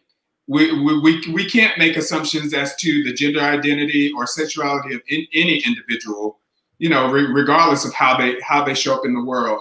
The other thing I did want to touch on, though, is, you know, when you mentioned where's the outrage, you know, from our cisgender community, whether it's, you know, black men or Black women, when these tragedies or traumas happen within our community. The thing is, again, you can't expect, you know, a unicorn to pop out of a vacuum. If you're dealing with a community that has been traumatized and that has been brainwashed and conditioned to react and to treat each other in a particular way, then that outrage is going to be missing until there is, you know, that deconstructing of all of those false narratives that have been imposed upon our community. So again, the only time that you're going to see that is when you have those individuals who have taken it upon themselves to deconstruct those narratives, to question the things that have been imposed upon them, to reach across, you know, to have those conversations with individuals within the community that don't look as they do. That's when you're going to see, you know, that outrage and individuals who are willing to step up and to speak out. But in general, you know, if we're dealing with a society that has been brainwashed into, you know, white supremacy ideology and patriarchy, which is exalting, you know, that hyper masculinity complex, then you're not going to see that outrage. You're literally asking for a unicorn to come knock on your door. Do you understand what I'm saying? Like we're all black. But you're validating everything that I said. On one end, you cannot argue that Black men are fighting for masculinity, fighting for their self-actualization, and they're mutating and acting out as a result of fighting for the actualization. But then when it comes to the hate crimes committed against Black queer people by Black people, do so much scooting around holding Black people accountable. Now at the end of the day, I'm not going to speculate whether these men are straight or fucking not, because you are. You present this way, okay? You the big drug dealer on the end of the corner. You got 100 females on your arm. You are the hyper masculine nigga identifying as a Crip or a Blood with 12 baby mamas. I'm not making no assumption about anything. You represent that community. But even if I take away the fact that you still might be some closeted, oppressed, bisexual man, okay, I'm still wondering then, why am I walking through the hallways of school and those so-called good cisgendered hetero Black men don't have an outrage toward the damage and the bullying done to Black trans people and done to Black. That's the whole unicorn thing. Again, you're expecting a reaction out of a group that hasn't fully healed from whatever. Have they not fully healed or are hetero? Because it just seems like hetero cisgender Black men are just healthy and absolved of everything. And what I want to know is, like, just where are these men? Like, where are you participating and protecting your community against the big bad monsters and the big bad boogeyman? It's in our community. Where? Well, a few of them were on that panel with Dr. Cleo and G Smalls. You know, G's cousin was, you know, very articulate and very, advocating for, you know, the LGBTQ community, same gender loving community. In my community as well, I mean, I'm openly gay.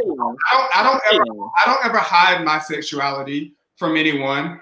And, you know, and I live in a predominantly, well, it's a predominantly Black neighborhood. I've only seen one white neighbor so far, but, you know, and they come and speak to me, and they introduce themselves to me. And, okay, but once again, but we're also talking. But see, we're talking about sexuality in the community as if it's a vacuum. But we also talked about a hierarchy system. So yes, your experience as KN does not speak to the exactly that same treatment around the corner, or the more effeminate, pronounced RuPaul Black same loving man having that same experience. So no, not one of us can just project our own experience outward to the majority, because my point is, we're not all having the same experiences. We're not afforded the same treatment based upon a lot of nuance and a lot of details like Masc-Presenting,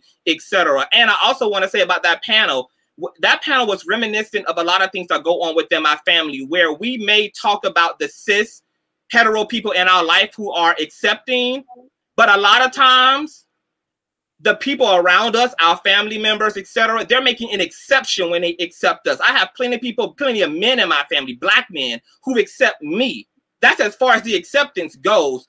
I am the exception to the rule. So a lot of times we get it conflated that just because your mama love you and your brother accepts you, that that same brother who accepts you is accepting every other same gender loving individual or others trans persons, and that's not the case. I have seen even my own brother not ever hold my sexuality over my head or my aesthetic over my head, and yet will not speak to another outwardly open queer black man, because I am as far as the acceptance goes.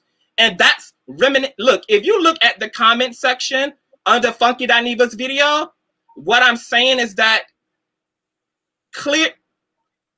I'm not the only black same gender loving man having the experience that I'm having. Quentin represents a large quantity, okay, of black same gender loving men. This is not happening within our imaginations. And while I said I understand why this exists, but what I'm saying is, where is the accountability going to go? I understand my responsibility. I understand, Dr. Cleo, is I have to not lump all black men into the same space. I have to somehow experience the bullshit while still being a case-by-case individual, so that I don't generalize or unnecessarily stereotype people at large. Fine.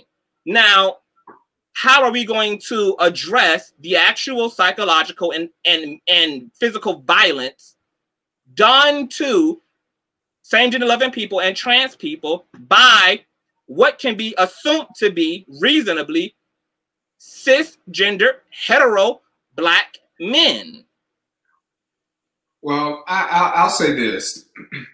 One, I'll say I didn't hear Dr. Cleo making assumptions about anybody, and from what I've heard, you know, during the course of this conversation, no one's experience has been diminished or invalidated. When we talk about accountability, I think it just comes from just education, you know, educating ourselves and creating a space for these type of conversations to happen. You know, whether it's reaching out to those cisgender hetero-presenting individuals within our community or not. I mean, you know, none of us are you know, bound to carry that torch. You know, each of us can choose whatever endeavor we want to take on. You know, and if that includes, you know, trying to reach out to individuals within the community that present a certain way in order to educate them and, you know, perhaps expand their horizons on the multiple faces of the community, great.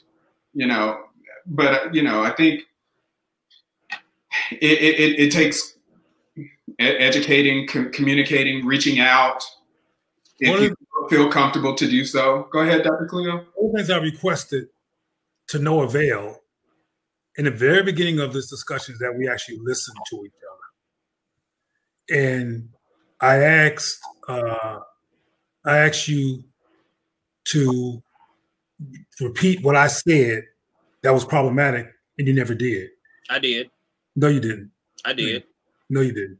I did. No, you didn't.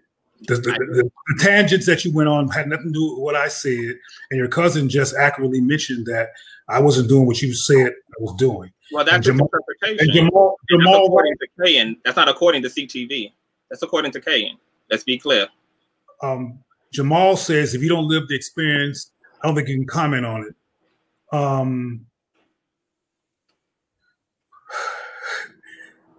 I have seen nothing that's been said in this conversation, particularly by you, that I have not seen with my own eyes, that I have not deflected or defended with my own body and voice in life. So anything that even implies to the contrary is delusional, number one.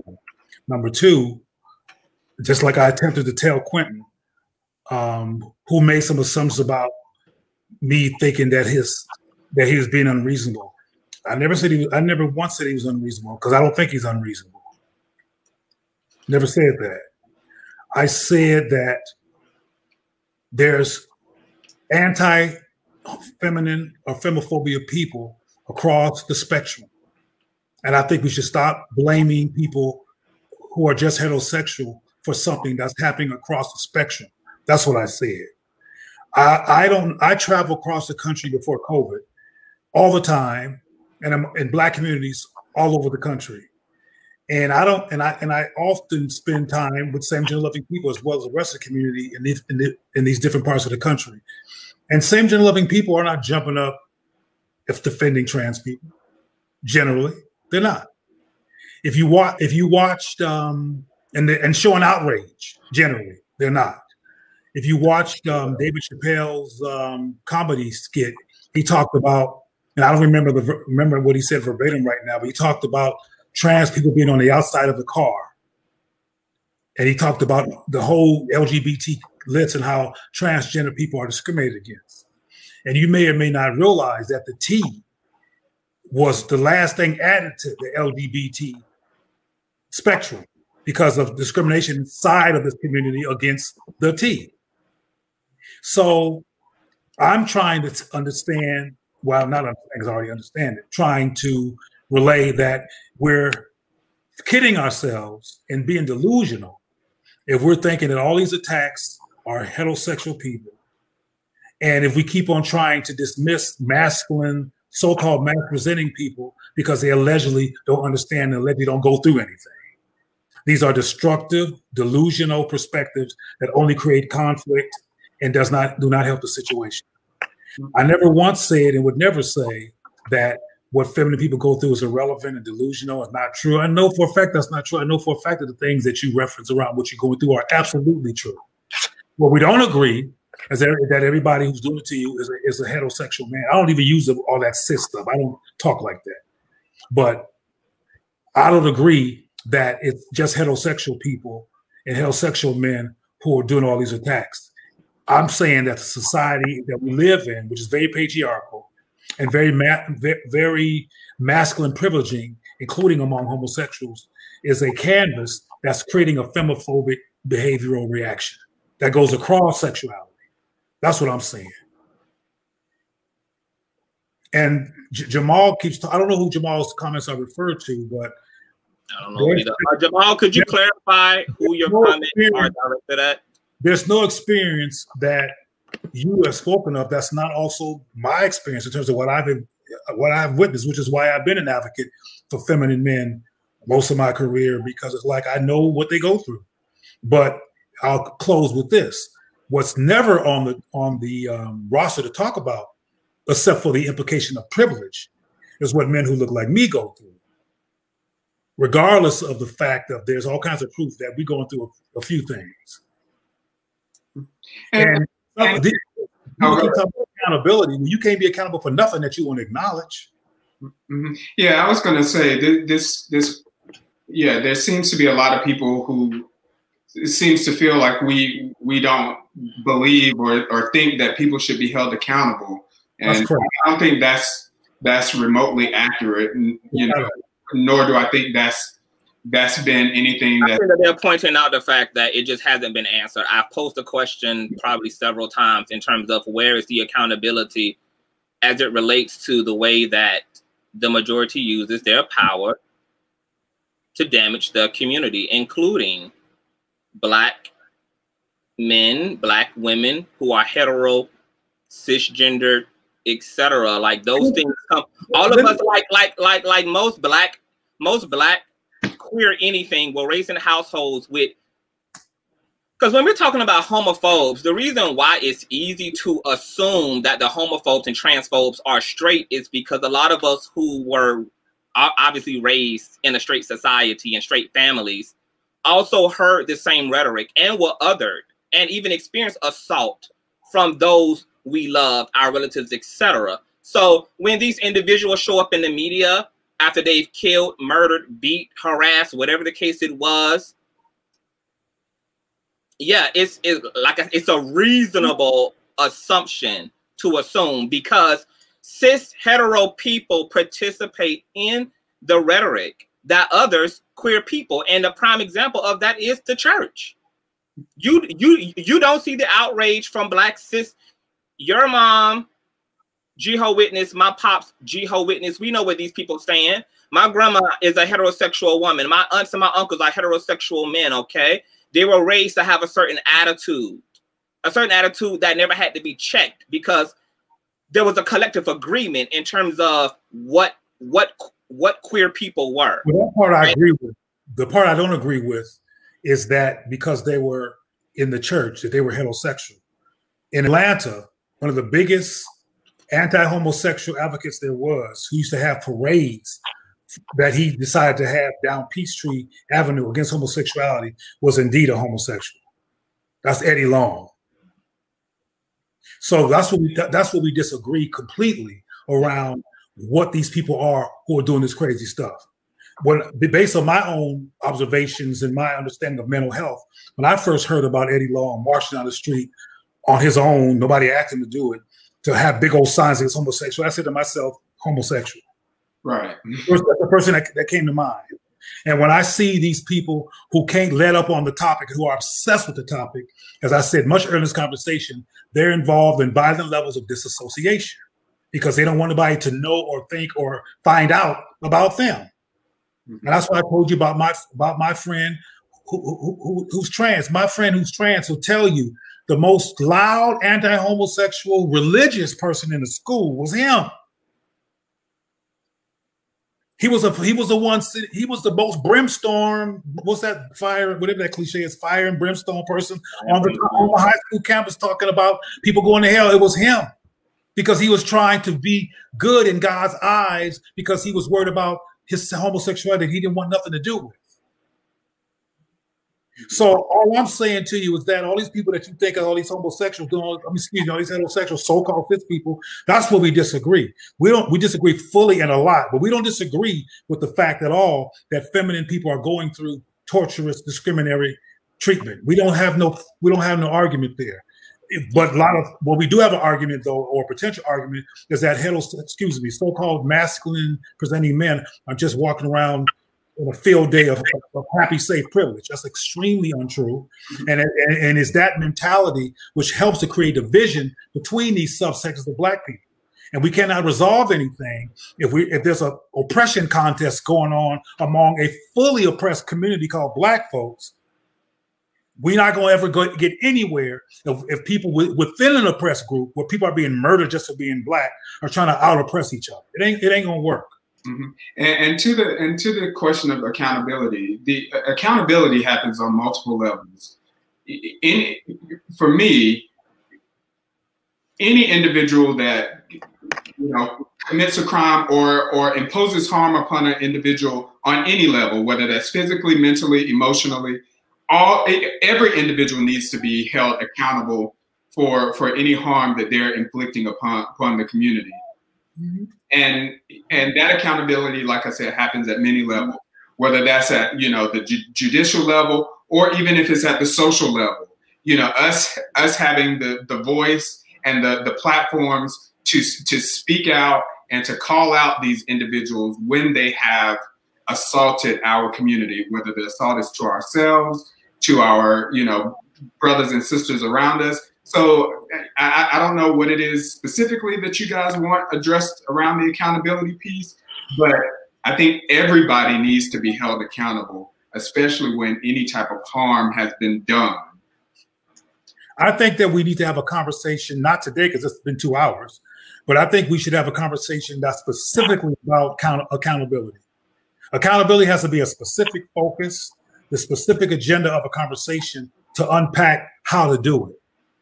It's difficult to have a conversation about accountability when, as far as I'm concerned, things are being said or misinterpreted, or people are emotional because they have a right to how they feel about what the experience is and blah, blah, blah, blah, blah. All those things can interrupt a conversation that's specifically around accountability.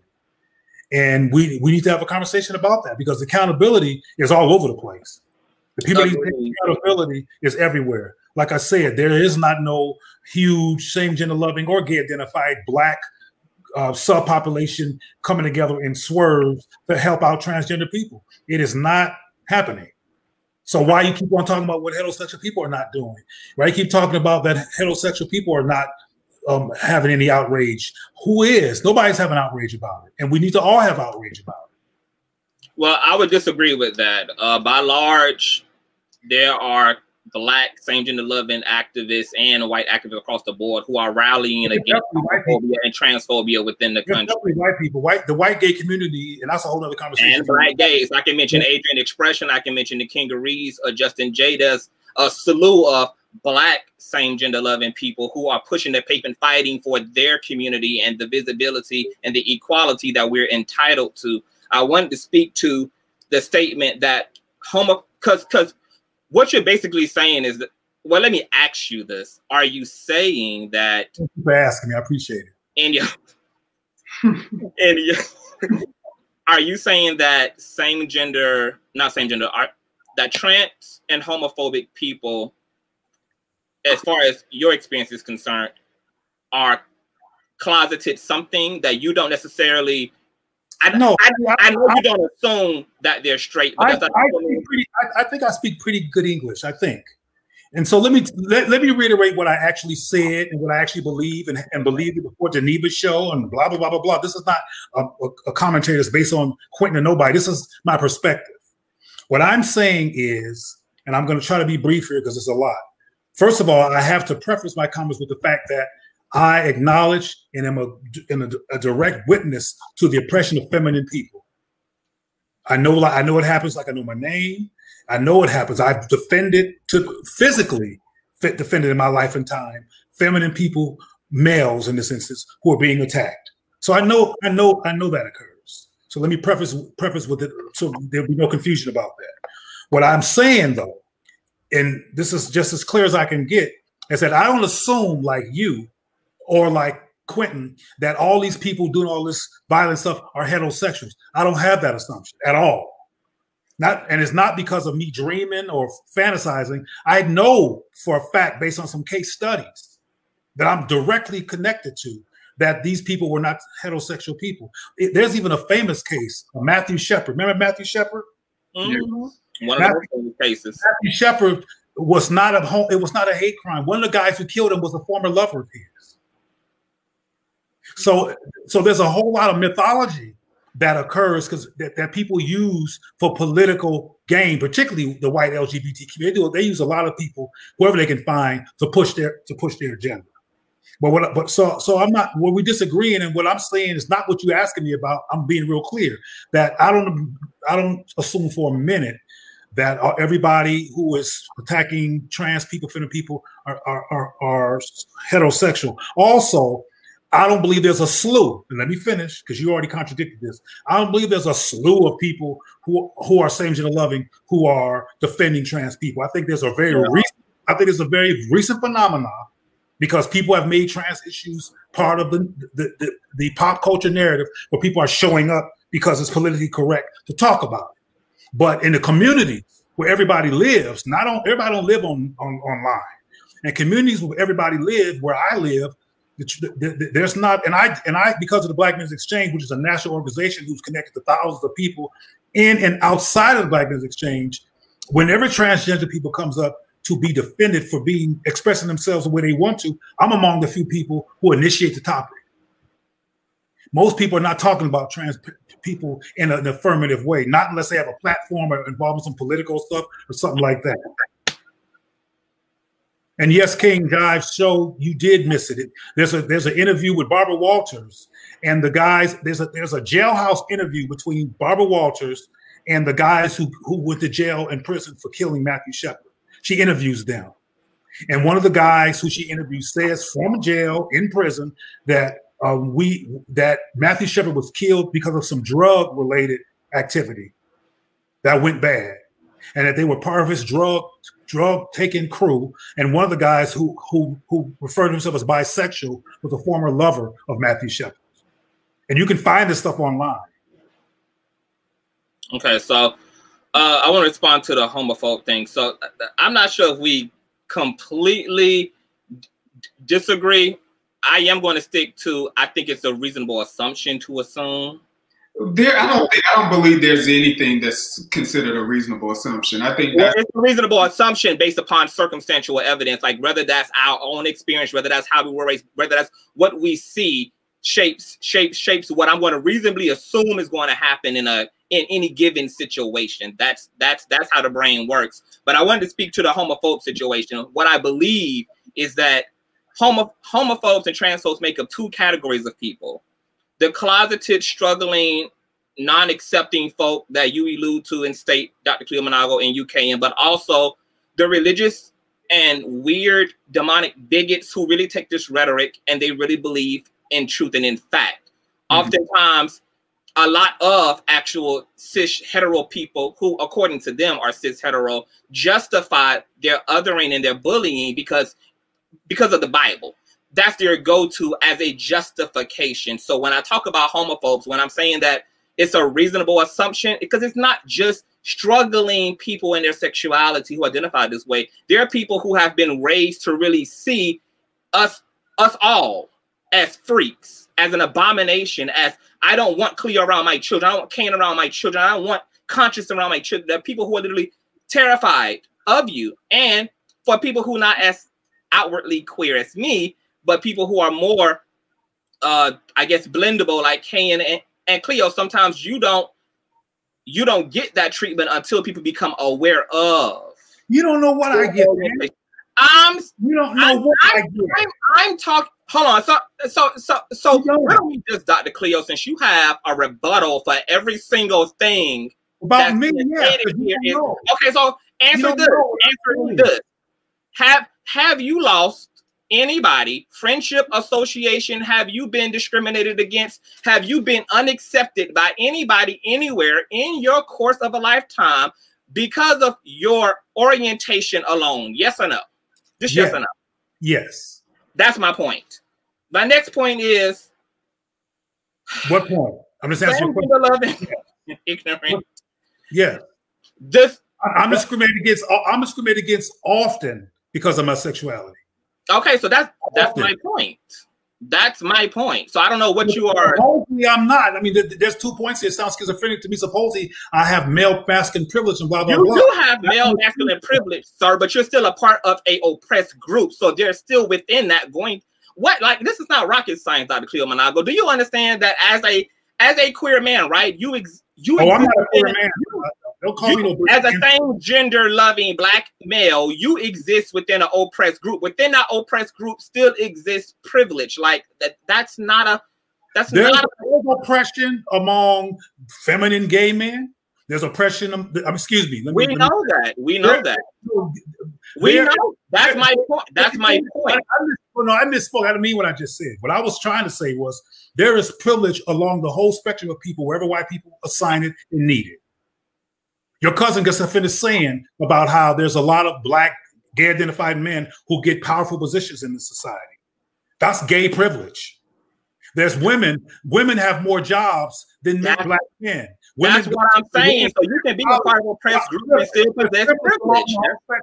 I mean, there's privilege in every group. Okay, but I'm saying that's what I'm talking about. So what are we talking about when there's a rebuttal? I'm saying that you can have both. You can be oppressed and still possess privilege within that community, based upon the nuance of masculine, feminine, who's top, who's bottom, whatever the contrast and comparison is within the community exists. All of that, like all of that shit can exist. I'm not talking in a polarity in extreme left and extreme right. I'm just saying it don't have to be one over the other. They both. Yes. What I have said from start to bottom is that they both can exist. I talk about this on every single video. I address it and say the same thing every time this topic comes up. You have both. You just said that women are oppressed within a patriarchy, and yet there's privilege that exists. Gay men are oppressed within a white patriarchy, yet there's still privilege. That's all that I've been saying, is that both can exist. And as it relates to gay on gay rhetoric, like at the end of the day,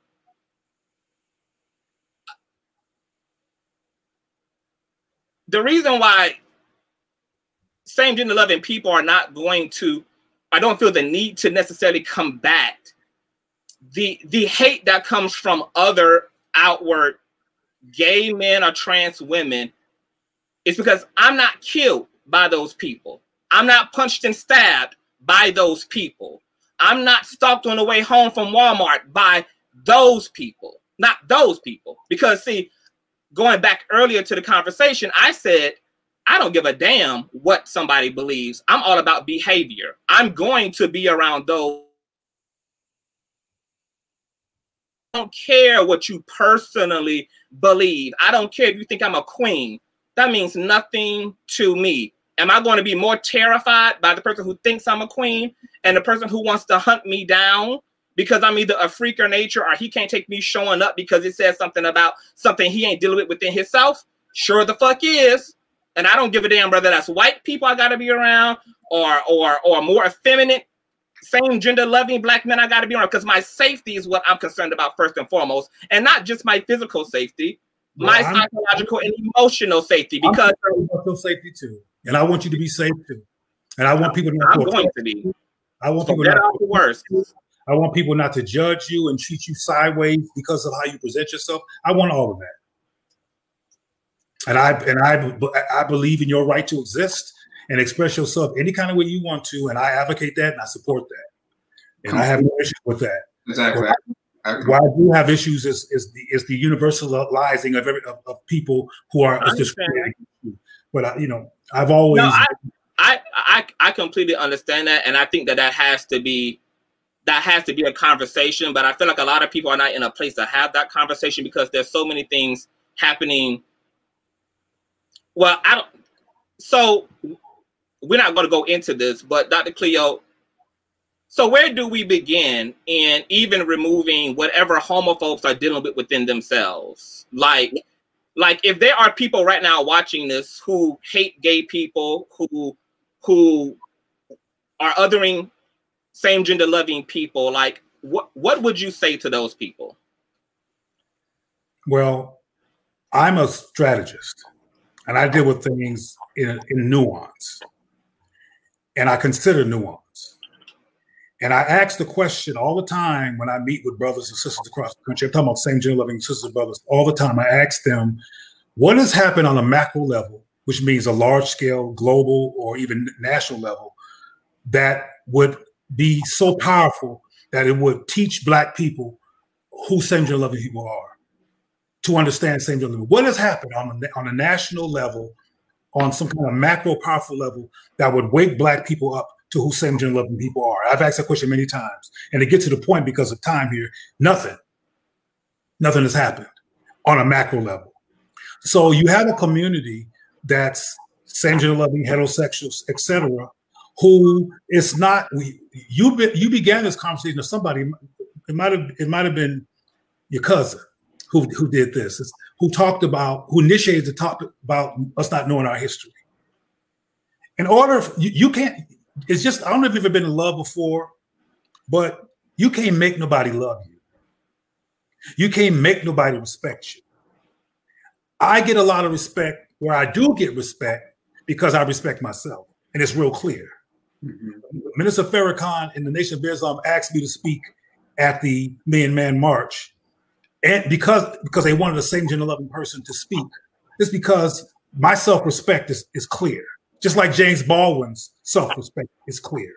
So because of my self-respect, I have helped to transform lots of people, including same gender loving people, from an anti-SGL mindset to a respectful mindset of who they were as same gender loving people and who this heterosexual person was as somebody who was looking and didn't get it. One of the things I said on Quentin's show, because it happened, was SGL as a term is not only powerful for same gender loving people to get us to talk about loving as a normal part of how we reference ourselves and to resurrect the intention to love so we can rehumanize ourselves instead of being tortured and unhappy, but talk about that we can love and we know how to love and love is part of who we are. That's how we reference ourselves. External to that, I told the story about this elder woman after I did the debate with the Nation of Islam. I love that story, by the way. Well, it's true. After I debated with the Nation of Islam, who called the faggots and punks out for meeting in the Black community of Inglewood, and the sister came up to me and you heard the story. She said, I never heard y'all called loving before. You kept saying same gender loving. And I was like, that don't fit the perverted perspective I have of you. You kept saying like it was a real word. I told her all words are made by people. All words began from a person's articulation. So there's no such thing as a word that's not real or not real until you, unless you reject it. But if you accept it, it's real for you. So and she said, as you remember me telling the story, that, and she must have been at least 80, and clearly had the cross around her neck, so she was Christianized. She said, I never thought about love when I thought about y'all, but now I do, and thank you. She actually, because she hugged me. So my point to you, as part of answering your question, is that can't nobody take accountability or even ponder the idea of taking accountability or stepping up in support of something they don't understand. Mm-hmm. Including same-gender loving people who don't understand transgender people. There's a lot of same-gender loving people who don't understand transgender people, who don't understand that impulse. They don't understand it. So they don't show up in advocacy of it because they don't get it. Exactly. Also, in this community, I'm talking about the SGL, trans, bi community or subpopulations, it's not a unified community. It's not a community that has havens created by itself or for itself in Atlanta, Georgia, which has more homosexuals than ancient Greece. That city does not have a reliable entity built for the empowerment of same-gender loving Black people. It doesn't have it because of the internalized woundedness and trauma, as your cousin referenced, that's unresolved and loose like a water hose, unresolved and healed in this community. So we can't expect, and this is the most important part of my point, we can expect the outside community or other Black people to be respectful and get it if we don't take care of ourselves. I'll close with this to help make my point.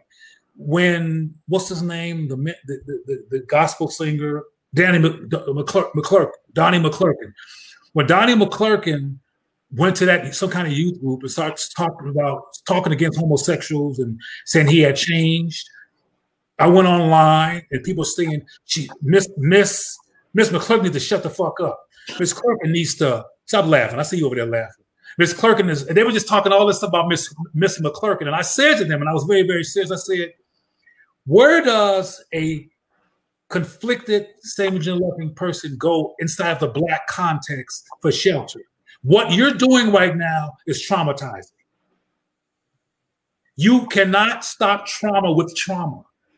You have to deflect trauma. You have to interrupt trauma with another consideration so we can look at loving ourselves and consider having respect for ourselves.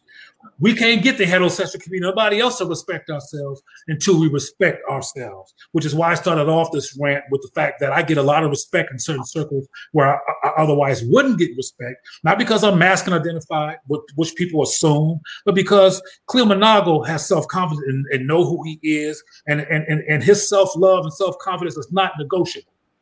I don't walk into a room self-conscious and wonder what people think. I don't give a damn what they think in terms of how they feel about me as a human being. I'm not concerned.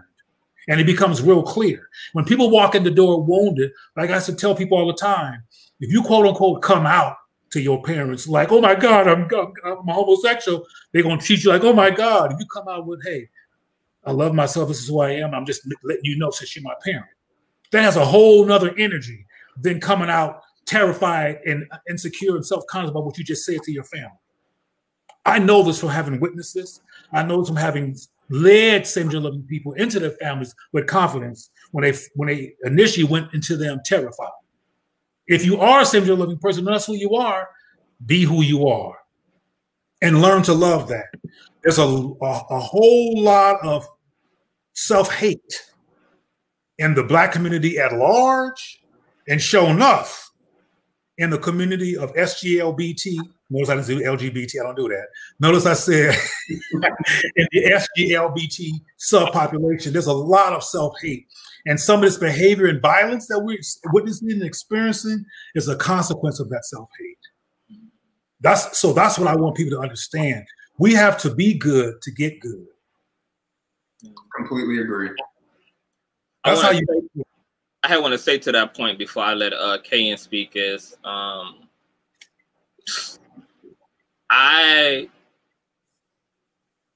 am very empathetic toward my folk, because nothing about this was supposed to happen. Like this could not have happened without me being passionate and willfully surrendering to what I understood to be true about myself. What art, and which is why I keep my foot on the necks of our people, is because I understand that I'm an exception and that it takes a lot. Like if you're on your own trying to cultivate self-awareness and you're on your own trying to self-actualize without the support of your community, without the support of family, without the support of narratives that positively impact your psyche, your emotions, etc., that it's not impossible for you to still get there. But my God, the odds become very interesting when you're left on your own to navigate through a lot of the hurt, a lot of the trauma, a lot of the self-hate that you've learned. And I know that people are going to have to be very self-initiative as it relates to their healing. Like they're just going to have to be. And that at this point, we can't totally look to the outward world to set the conditions up in order to get us there, that we're going to have to be extremely proactive personally about our community, our ethnicity, our spirituality, our mind, our psyche, our entire mental health. But I am hurt.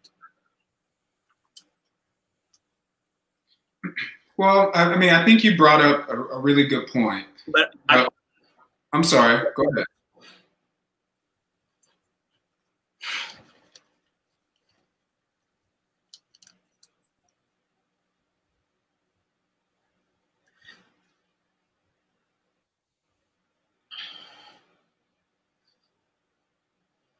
I'm not really hurt for me because I got it.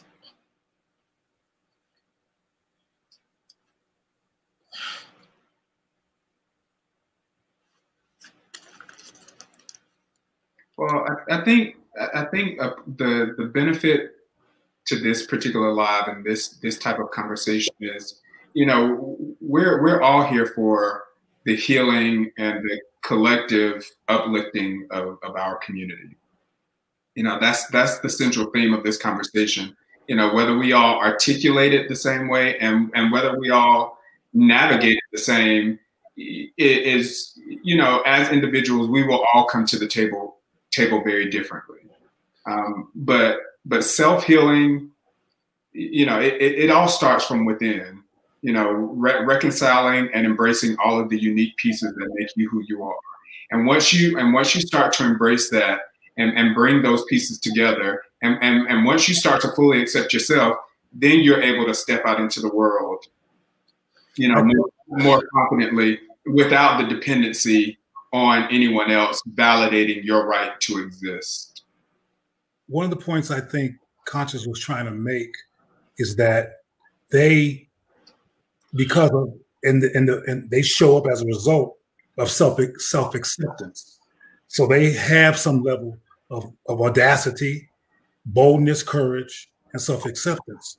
But what's painful, and I've cried about this before myself, is that he knows that there's legions of people who are wounded, hurt, brutalized, violated, attacked, because they choose to do the same thing, and they may or may not have the level of confidence or audacity or courage that he has. And I think it breaks his heart that we're going through this. And I say we because I don't feel like he's any more or less homosexual than me. Right.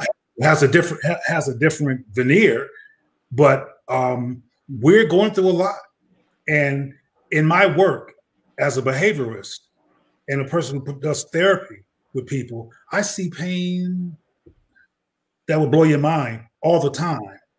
And when I worked at the Los Angeles Youth Network in Los Angeles, I saw pain from a multicultural perspective. My work is fully Black now, but when I worked at LAYN in LA, I work with Asians, whites, everybody. And when it comes to same gender loving people, there's a lot of pain, particularly for people who are not white.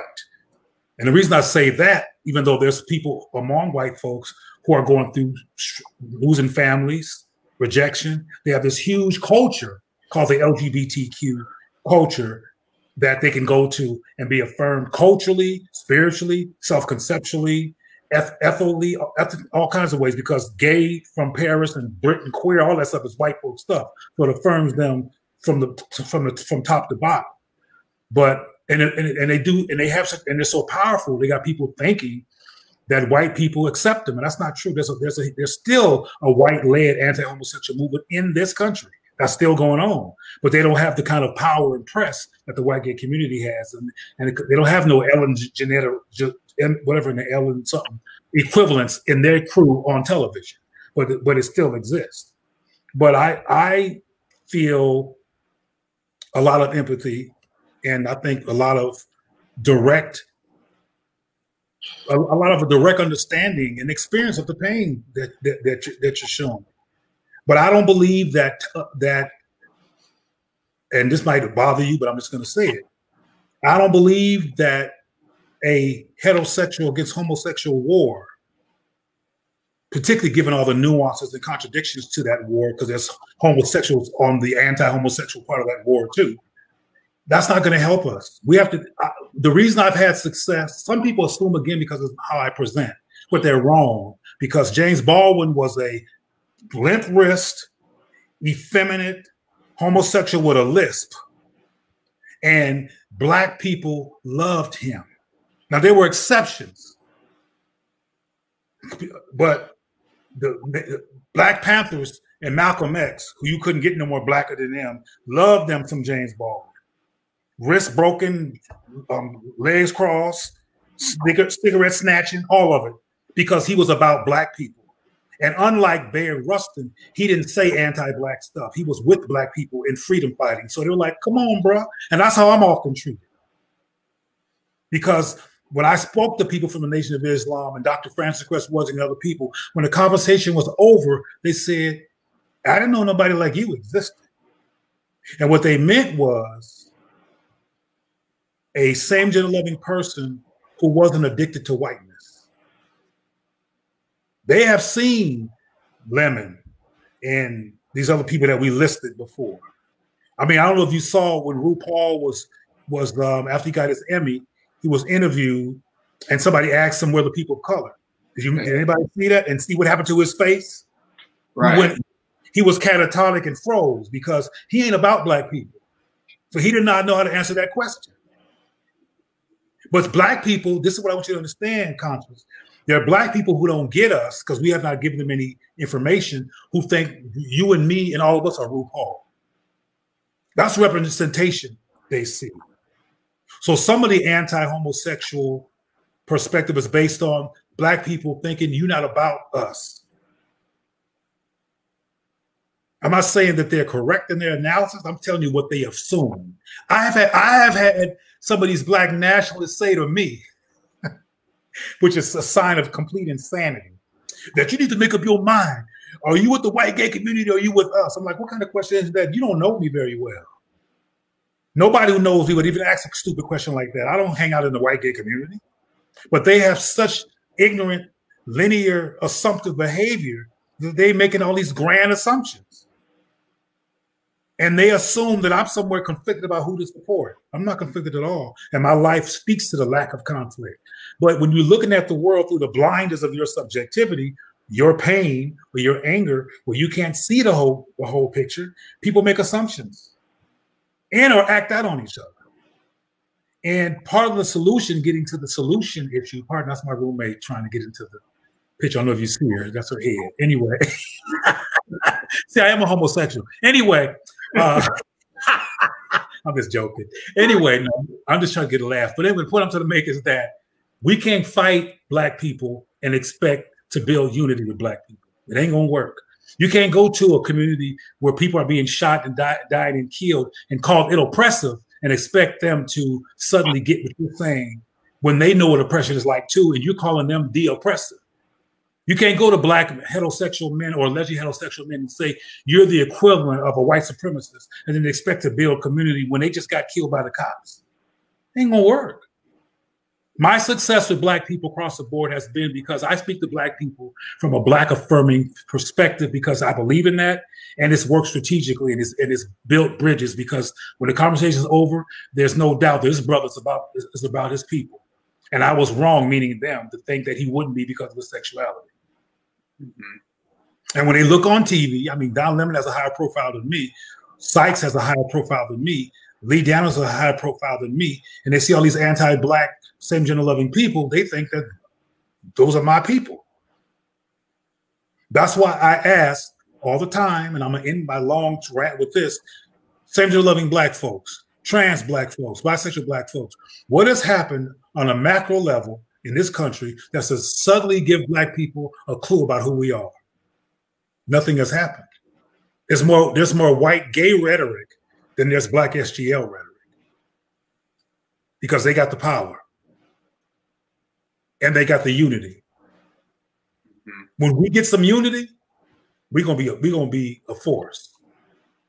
When we start having cultural cohesion as Black people, including Black people who got little drops of white like you, who identify as Black, when we start becoming united with Black people and stop creating new conflicts and new trauma, it's going to be on. Won't nobody be able to mess with us as a people. But right now they can have a field day because we're so conflicted over stuff and we don't know our history. If we knew our history, we would be real different. If we knew about Kabaka Mwanga and the twins that were the royal family's makeup artists in the 5th dynasty of Kemet and all these other people I know about that we don't know about, like what we know about Ellen DeGeneres, we knew our history, we would be first of all inspired, because we would realize that our people affirmed us. We don't know that now. We look at our people as trying to kill us.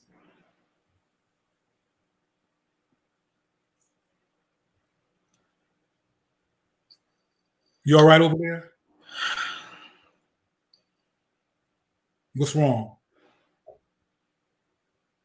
Yeah, talk to us, Conscious. How you feel?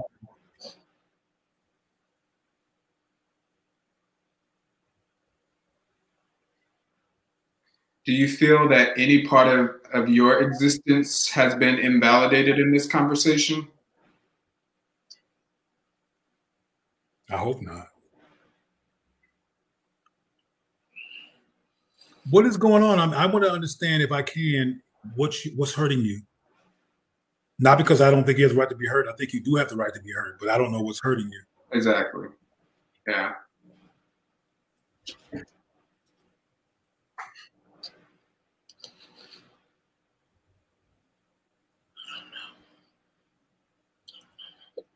It's just a floodgate of emotion, just a purging and a releasing.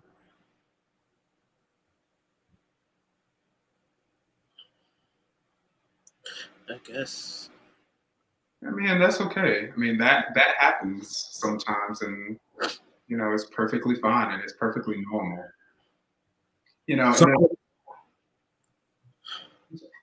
in a space like this, is, you know, we've talked about a lot of things, and we've talked about a lot of issues, especially as it relates to our community collectively, speaking of the Black community, and then also speaking on the sub-levels within the, you know, whether we call it same gender loving Q community or LGBTQ, you know, however anyone chooses to identify. But in the midst of that, you know, there's a lot of pain and there's a lot of hurt and there's a lot, you know, to unpack, because, you know, we occupy a particular community that has been systemically hurt and under attack for centuries now.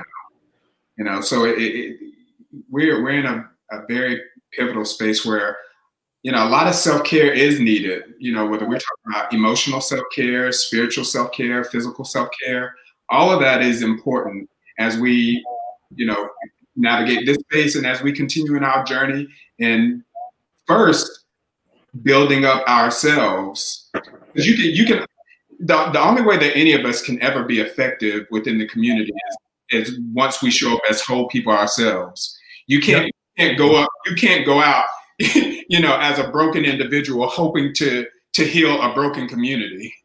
you have to reconcile and bring together all the pieces of yourself first, and find, you know, find truth and strength in self first before we can ever be effective within the broader community. You know, so at the end of the day, it all starts at home first before we can ever be effective in hoping to bridge the gaps with anyone, you know, across the spectrum. Self-respect inspires respect. But there's a terminology that Purple Lover is using, which I think is very powerful and relevant. They are saying that they're using the term trauma bonding. And if we bonded around the healing of our trauma, again, it would be difficult to stop us. Right. Yeah. And we're not doing that. Unfortunately, a lot of us are re-traumatizing each other, re-blaming. And putting a hierarchy on that trauma. You know, well, my trauma is greater than yours because I experienced this and you don't experience this. You know, those kind of things. But again, understanding that, you know, collectively we've all experienced trauma, and through that collective trauma, we can come together as a collective community to help in facilitating, you know, healing and greater understanding about the different faces of the Black community. You know, as I think a gentleman had mentioned in one of the previous videos, you know, the Black community isn't a monolith. You know, we all have different faces. We all show up very differently, and helping to facilitate those conversations that help to bridge that gap. And, you know, just because I show up a particular way and you show up a particular way, it doesn't diminish anybody's value, nor does it exalt anyone's value. We're all equals here. We all have equal right to exist. We're all perfect particles of creation. You know, there are no mistakes. There were no mistakes. You know, and just, you know, continuing to build and uplift our community from there.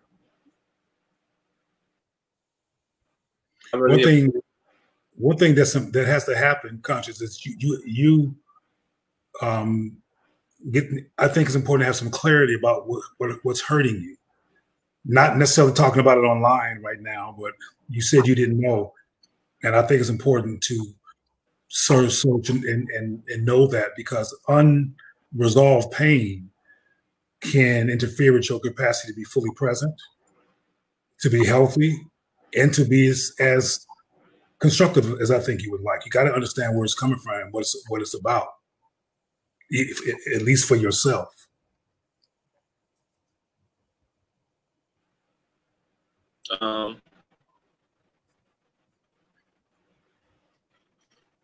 Where it's coming from is, as I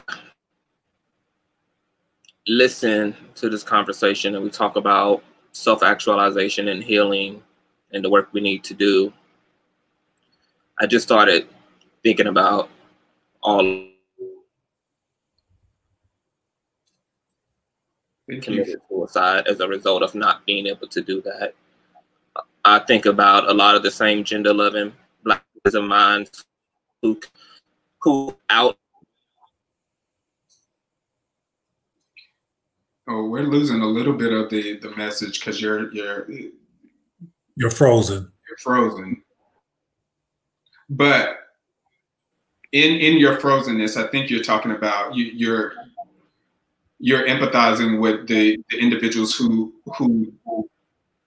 don't have the voice currently to show up and to self-actualize, and you know, you're empathizing and feeling the pain for the individuals who. That's kind of what I said earlier in terms of what I thought was bothering them. Yeah, because I look at. You're frozen again, so whatever you're saying, we won't be able to hear it. Yeah, it's unfortunate because we made it to here. Am I still frozen? I'm still frozen. Whatever you said, I didn't hear most of it because it It was. Yeah. So you just am I still like you're going in and out. I'm gonna go in and come back out.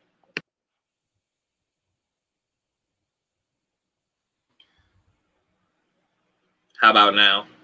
Now you're fine. Yeah. Yeah. No. Yeah. Well, I mean, yeah. It's just the empathy. I just started having flashbacks of my friends who committed suicide as a result of not being able to heal, not having access to resources, not having the support, the awareness, or even being made, not even understanding that they had a right to self-love because they were under the impression in one way or another that what they were trying to love wasn't supposed to be love, which is themselves. And just thinking about all of my friends who out of that self-love turned to a life of promiscuity and got AIDS and died of AIDS, like the way that Black same-gender loving men self-harm is so extreme.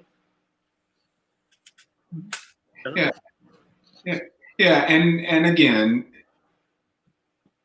it's just a space of a lot of hurt, you know,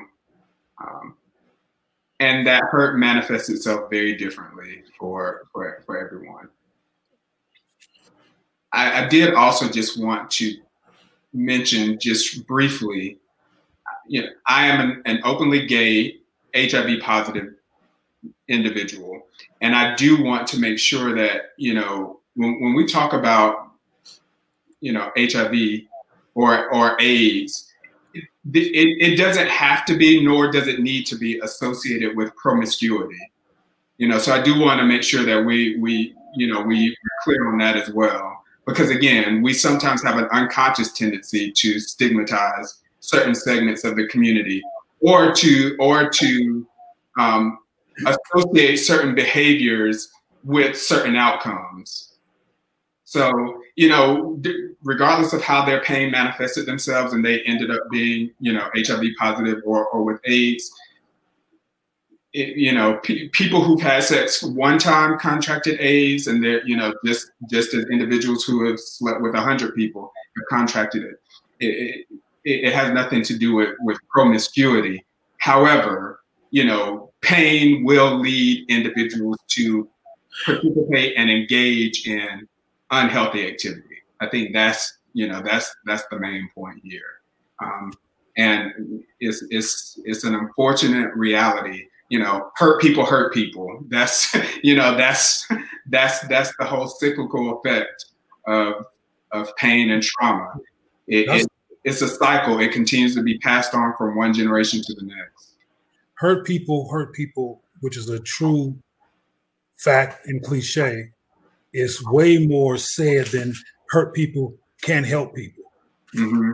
Hurt people can use their hurt as information to inform what to not let happen anymore. Hurt people can also use that they are hurt or they're witness to pain to become an activist to fight against the sources of that pain. Because though I'm a confident person and blah, blah, blah, blah, don't get me started on the pain I feel. Right. Yeah. On every topic that we talk about, including losing the love of my life to HIV, which I've yet to stop mourning. So pain can also be, if you allow yourself to be a decent human being and not let your pain run your life and make you vicious, but look at the pain as proof that you have a heart, which is a good thing that you have a heart, and let that be your heart, what guides you. That pain can become constructive. And it could be very rewarding to do work inspired by the desire to heal that has impact. I mean, even that conversation with Deneva, Quentin, and with G Smalls, I've had over 1,000 people, new followers.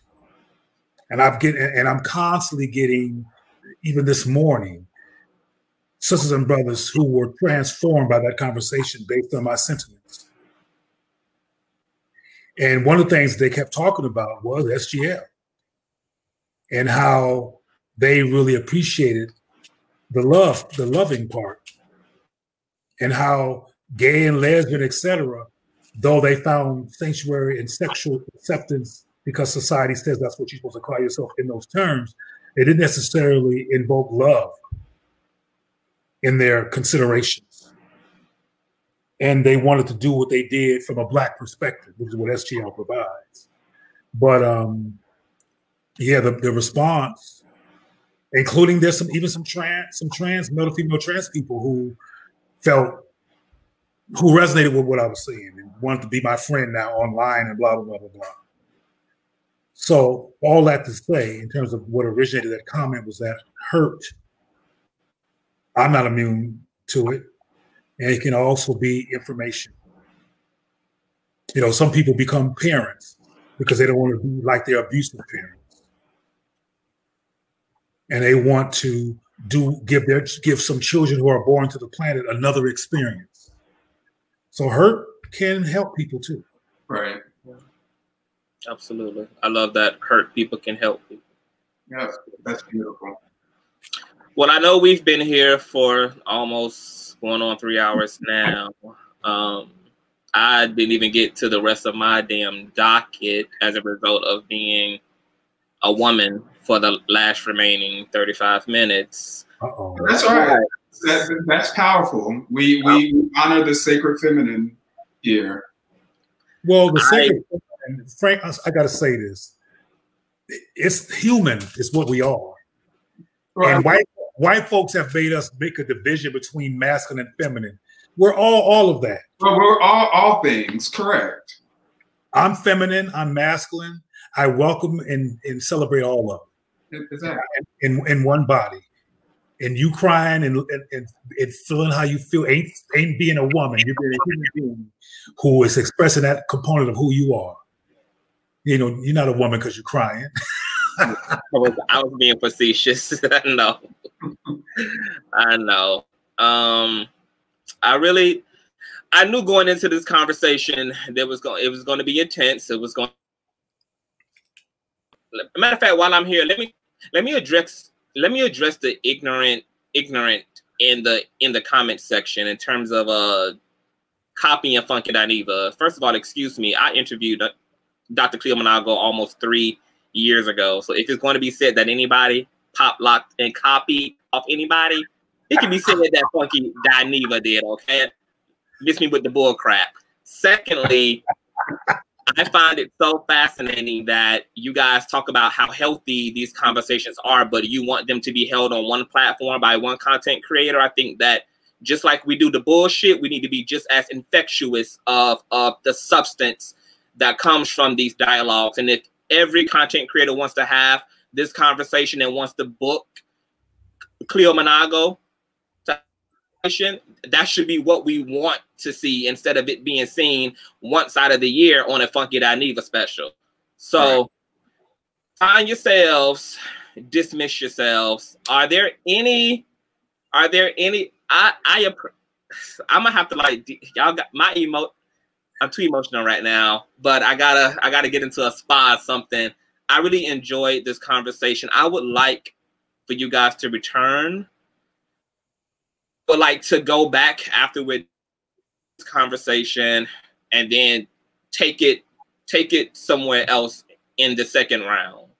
Exactly. We could use this forum as a form of healing, you know, a Black affirming space for all of us and our collective community, you know, beyond this, you know, beyond this particular medium. Yeah. So are you guys down for a part 2 at some point? Oh. Sure, and I suggest, as I said before, that there is a conversation that's specifically about accountability. Yeah, specific. Okay, I'm gonna write that down as a running theme for the second round is accountability. So.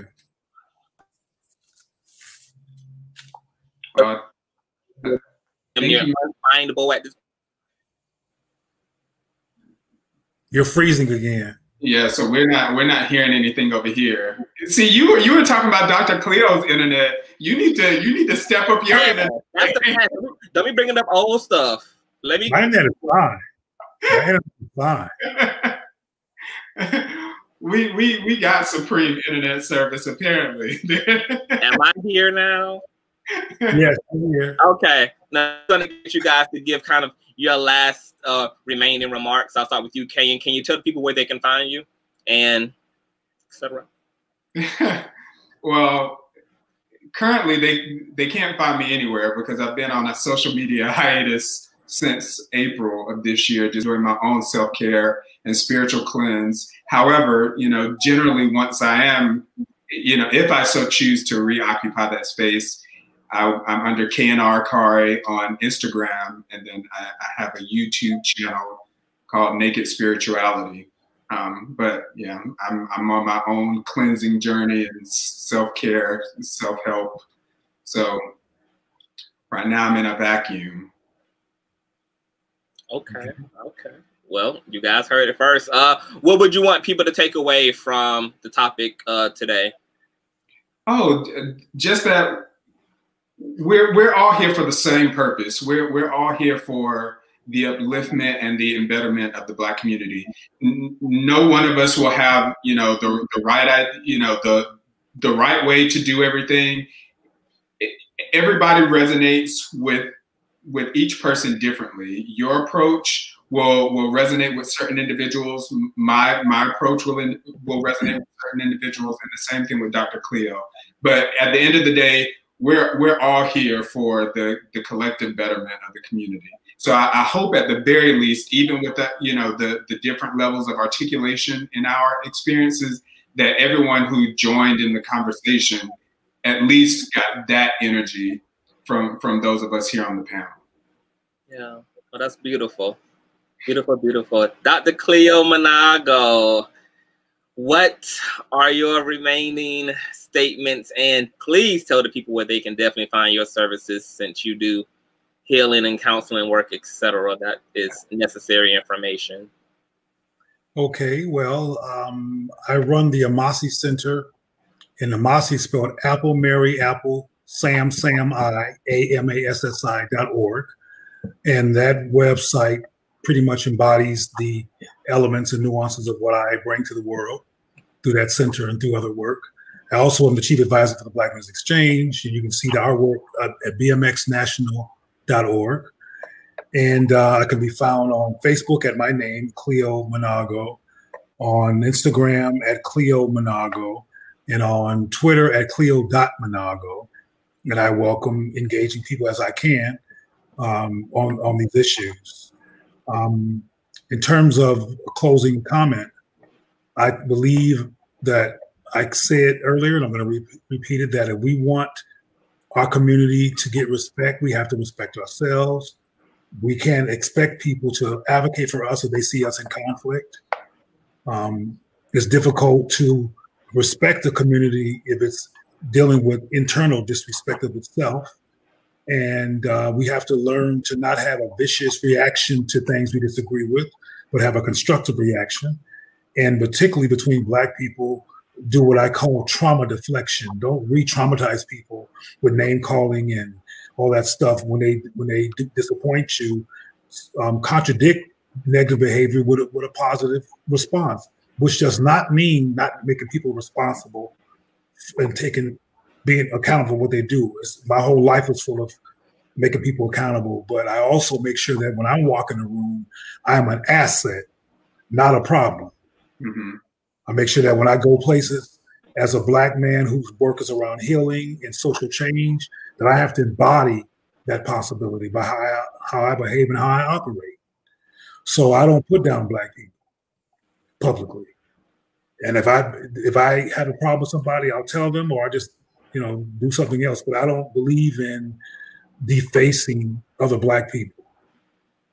I think that we should change our behavior if we do that, because we want things to be better. We have to be better. Mm-hmm. And I'm going to close by being redundant by saying that nothing has occurred from this community of same-gender loving, bi and trans people that has powerfully informed the rest of the community to get them to have a shift in terms of how they see us. And it's impossible to expect people to have a shift with no evidence of our respect for ourselves being demonstrative. As I said, the people that are the most known among us in the press are not loving us at home. And that creates a message. If everybody's doing that, it would be different if only one, but all of them are implying, like the rest of us in the press, in terms of Black people, heterosexual included, that loving somebody Black is problematic and not necessarily a good choice. That's what the media implies, particularly these days. It creates conflict in the Black community. We have to understand how to decode the negative messages about being Black in this society, so we won't internalize them and learn to love ourselves in our own image. Yeah. And learn our history. Yeah, absolutely. And before I let you guys go, I know that KN had he's kind of mentioned and insinuated his spirituality throughout the conversation. Dr. Cleo, do you have a spirituality? Like, what is your concept of God? What is like your boy?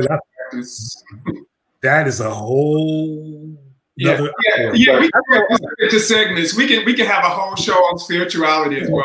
Spirituality. But I'll answer the question briefly. I'll say that I am a spiritual person.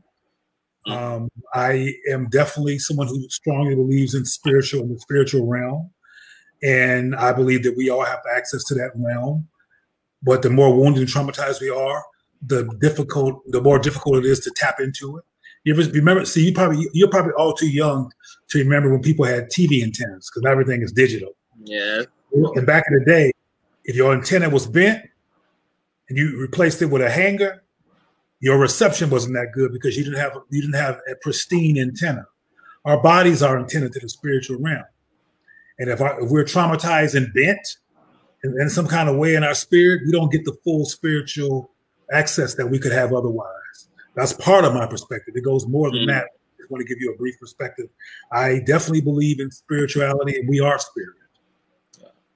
Oh, well, I would love to definitely have a whole conversation dialogue about spirituality for sure with you and KN. So yeah, that would be remind me. I do meditation and spiritual therapy sessions. So Okay.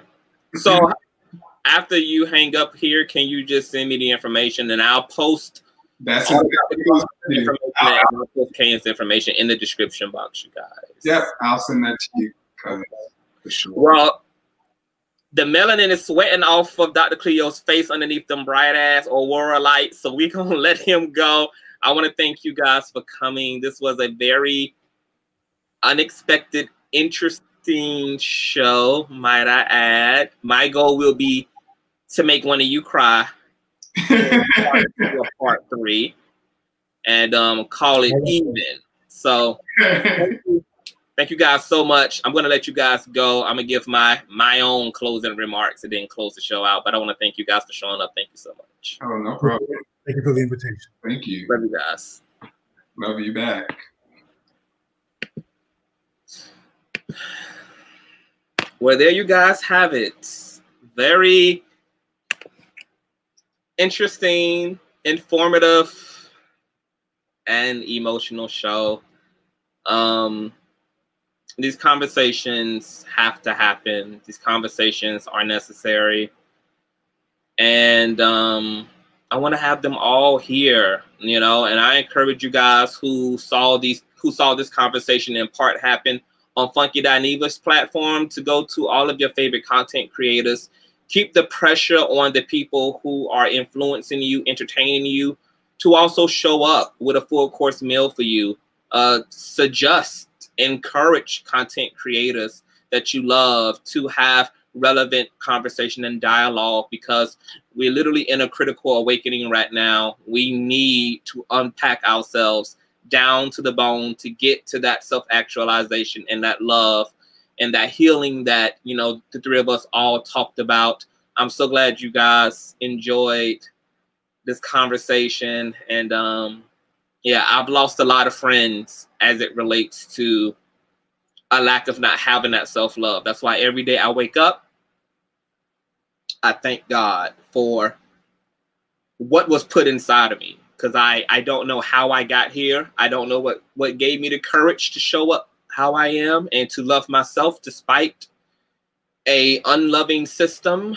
But I did. But I also know that That makes me unique, because every human being is not waking up every day and loving themselves and have the heart and the balls and the courage to love who they are beyond all odds. So my goal as a healer myself is to infect my agenda, my gay agenda at that, my same gender loving agenda, okay, is to help all Black and brown people of all hues, of all orientations, of all gender identities, to come to a place of personal completion, because that may be all that you'll have. That may be all that you'll have, okay? When the family don't want you, when the church doesn't want you, when white people, when other ethnic groups are disregarding us, the pressure is on for us to love ourselves. That's what's going to get us through the night, get us through the day, get us through the era, get us through the decade, get us to the finish line. It is imperative that we wake up and we heal from within, okay? So shout out to Funky Dineva. I love that he even brought this conversation from G's platform, which I'll leave the link to G's platform where this originally started at, and brought it over to his larger platform for, you know, a larger conversation. I'll definitely have all of Cleo and Kayan's information in the description bar. Give me about 10 minutes and I will have everybody's information listed in the description. I'm going to let you guys know, let you guys go. I'm going to go and decompose, okay? I love you all and stay safe.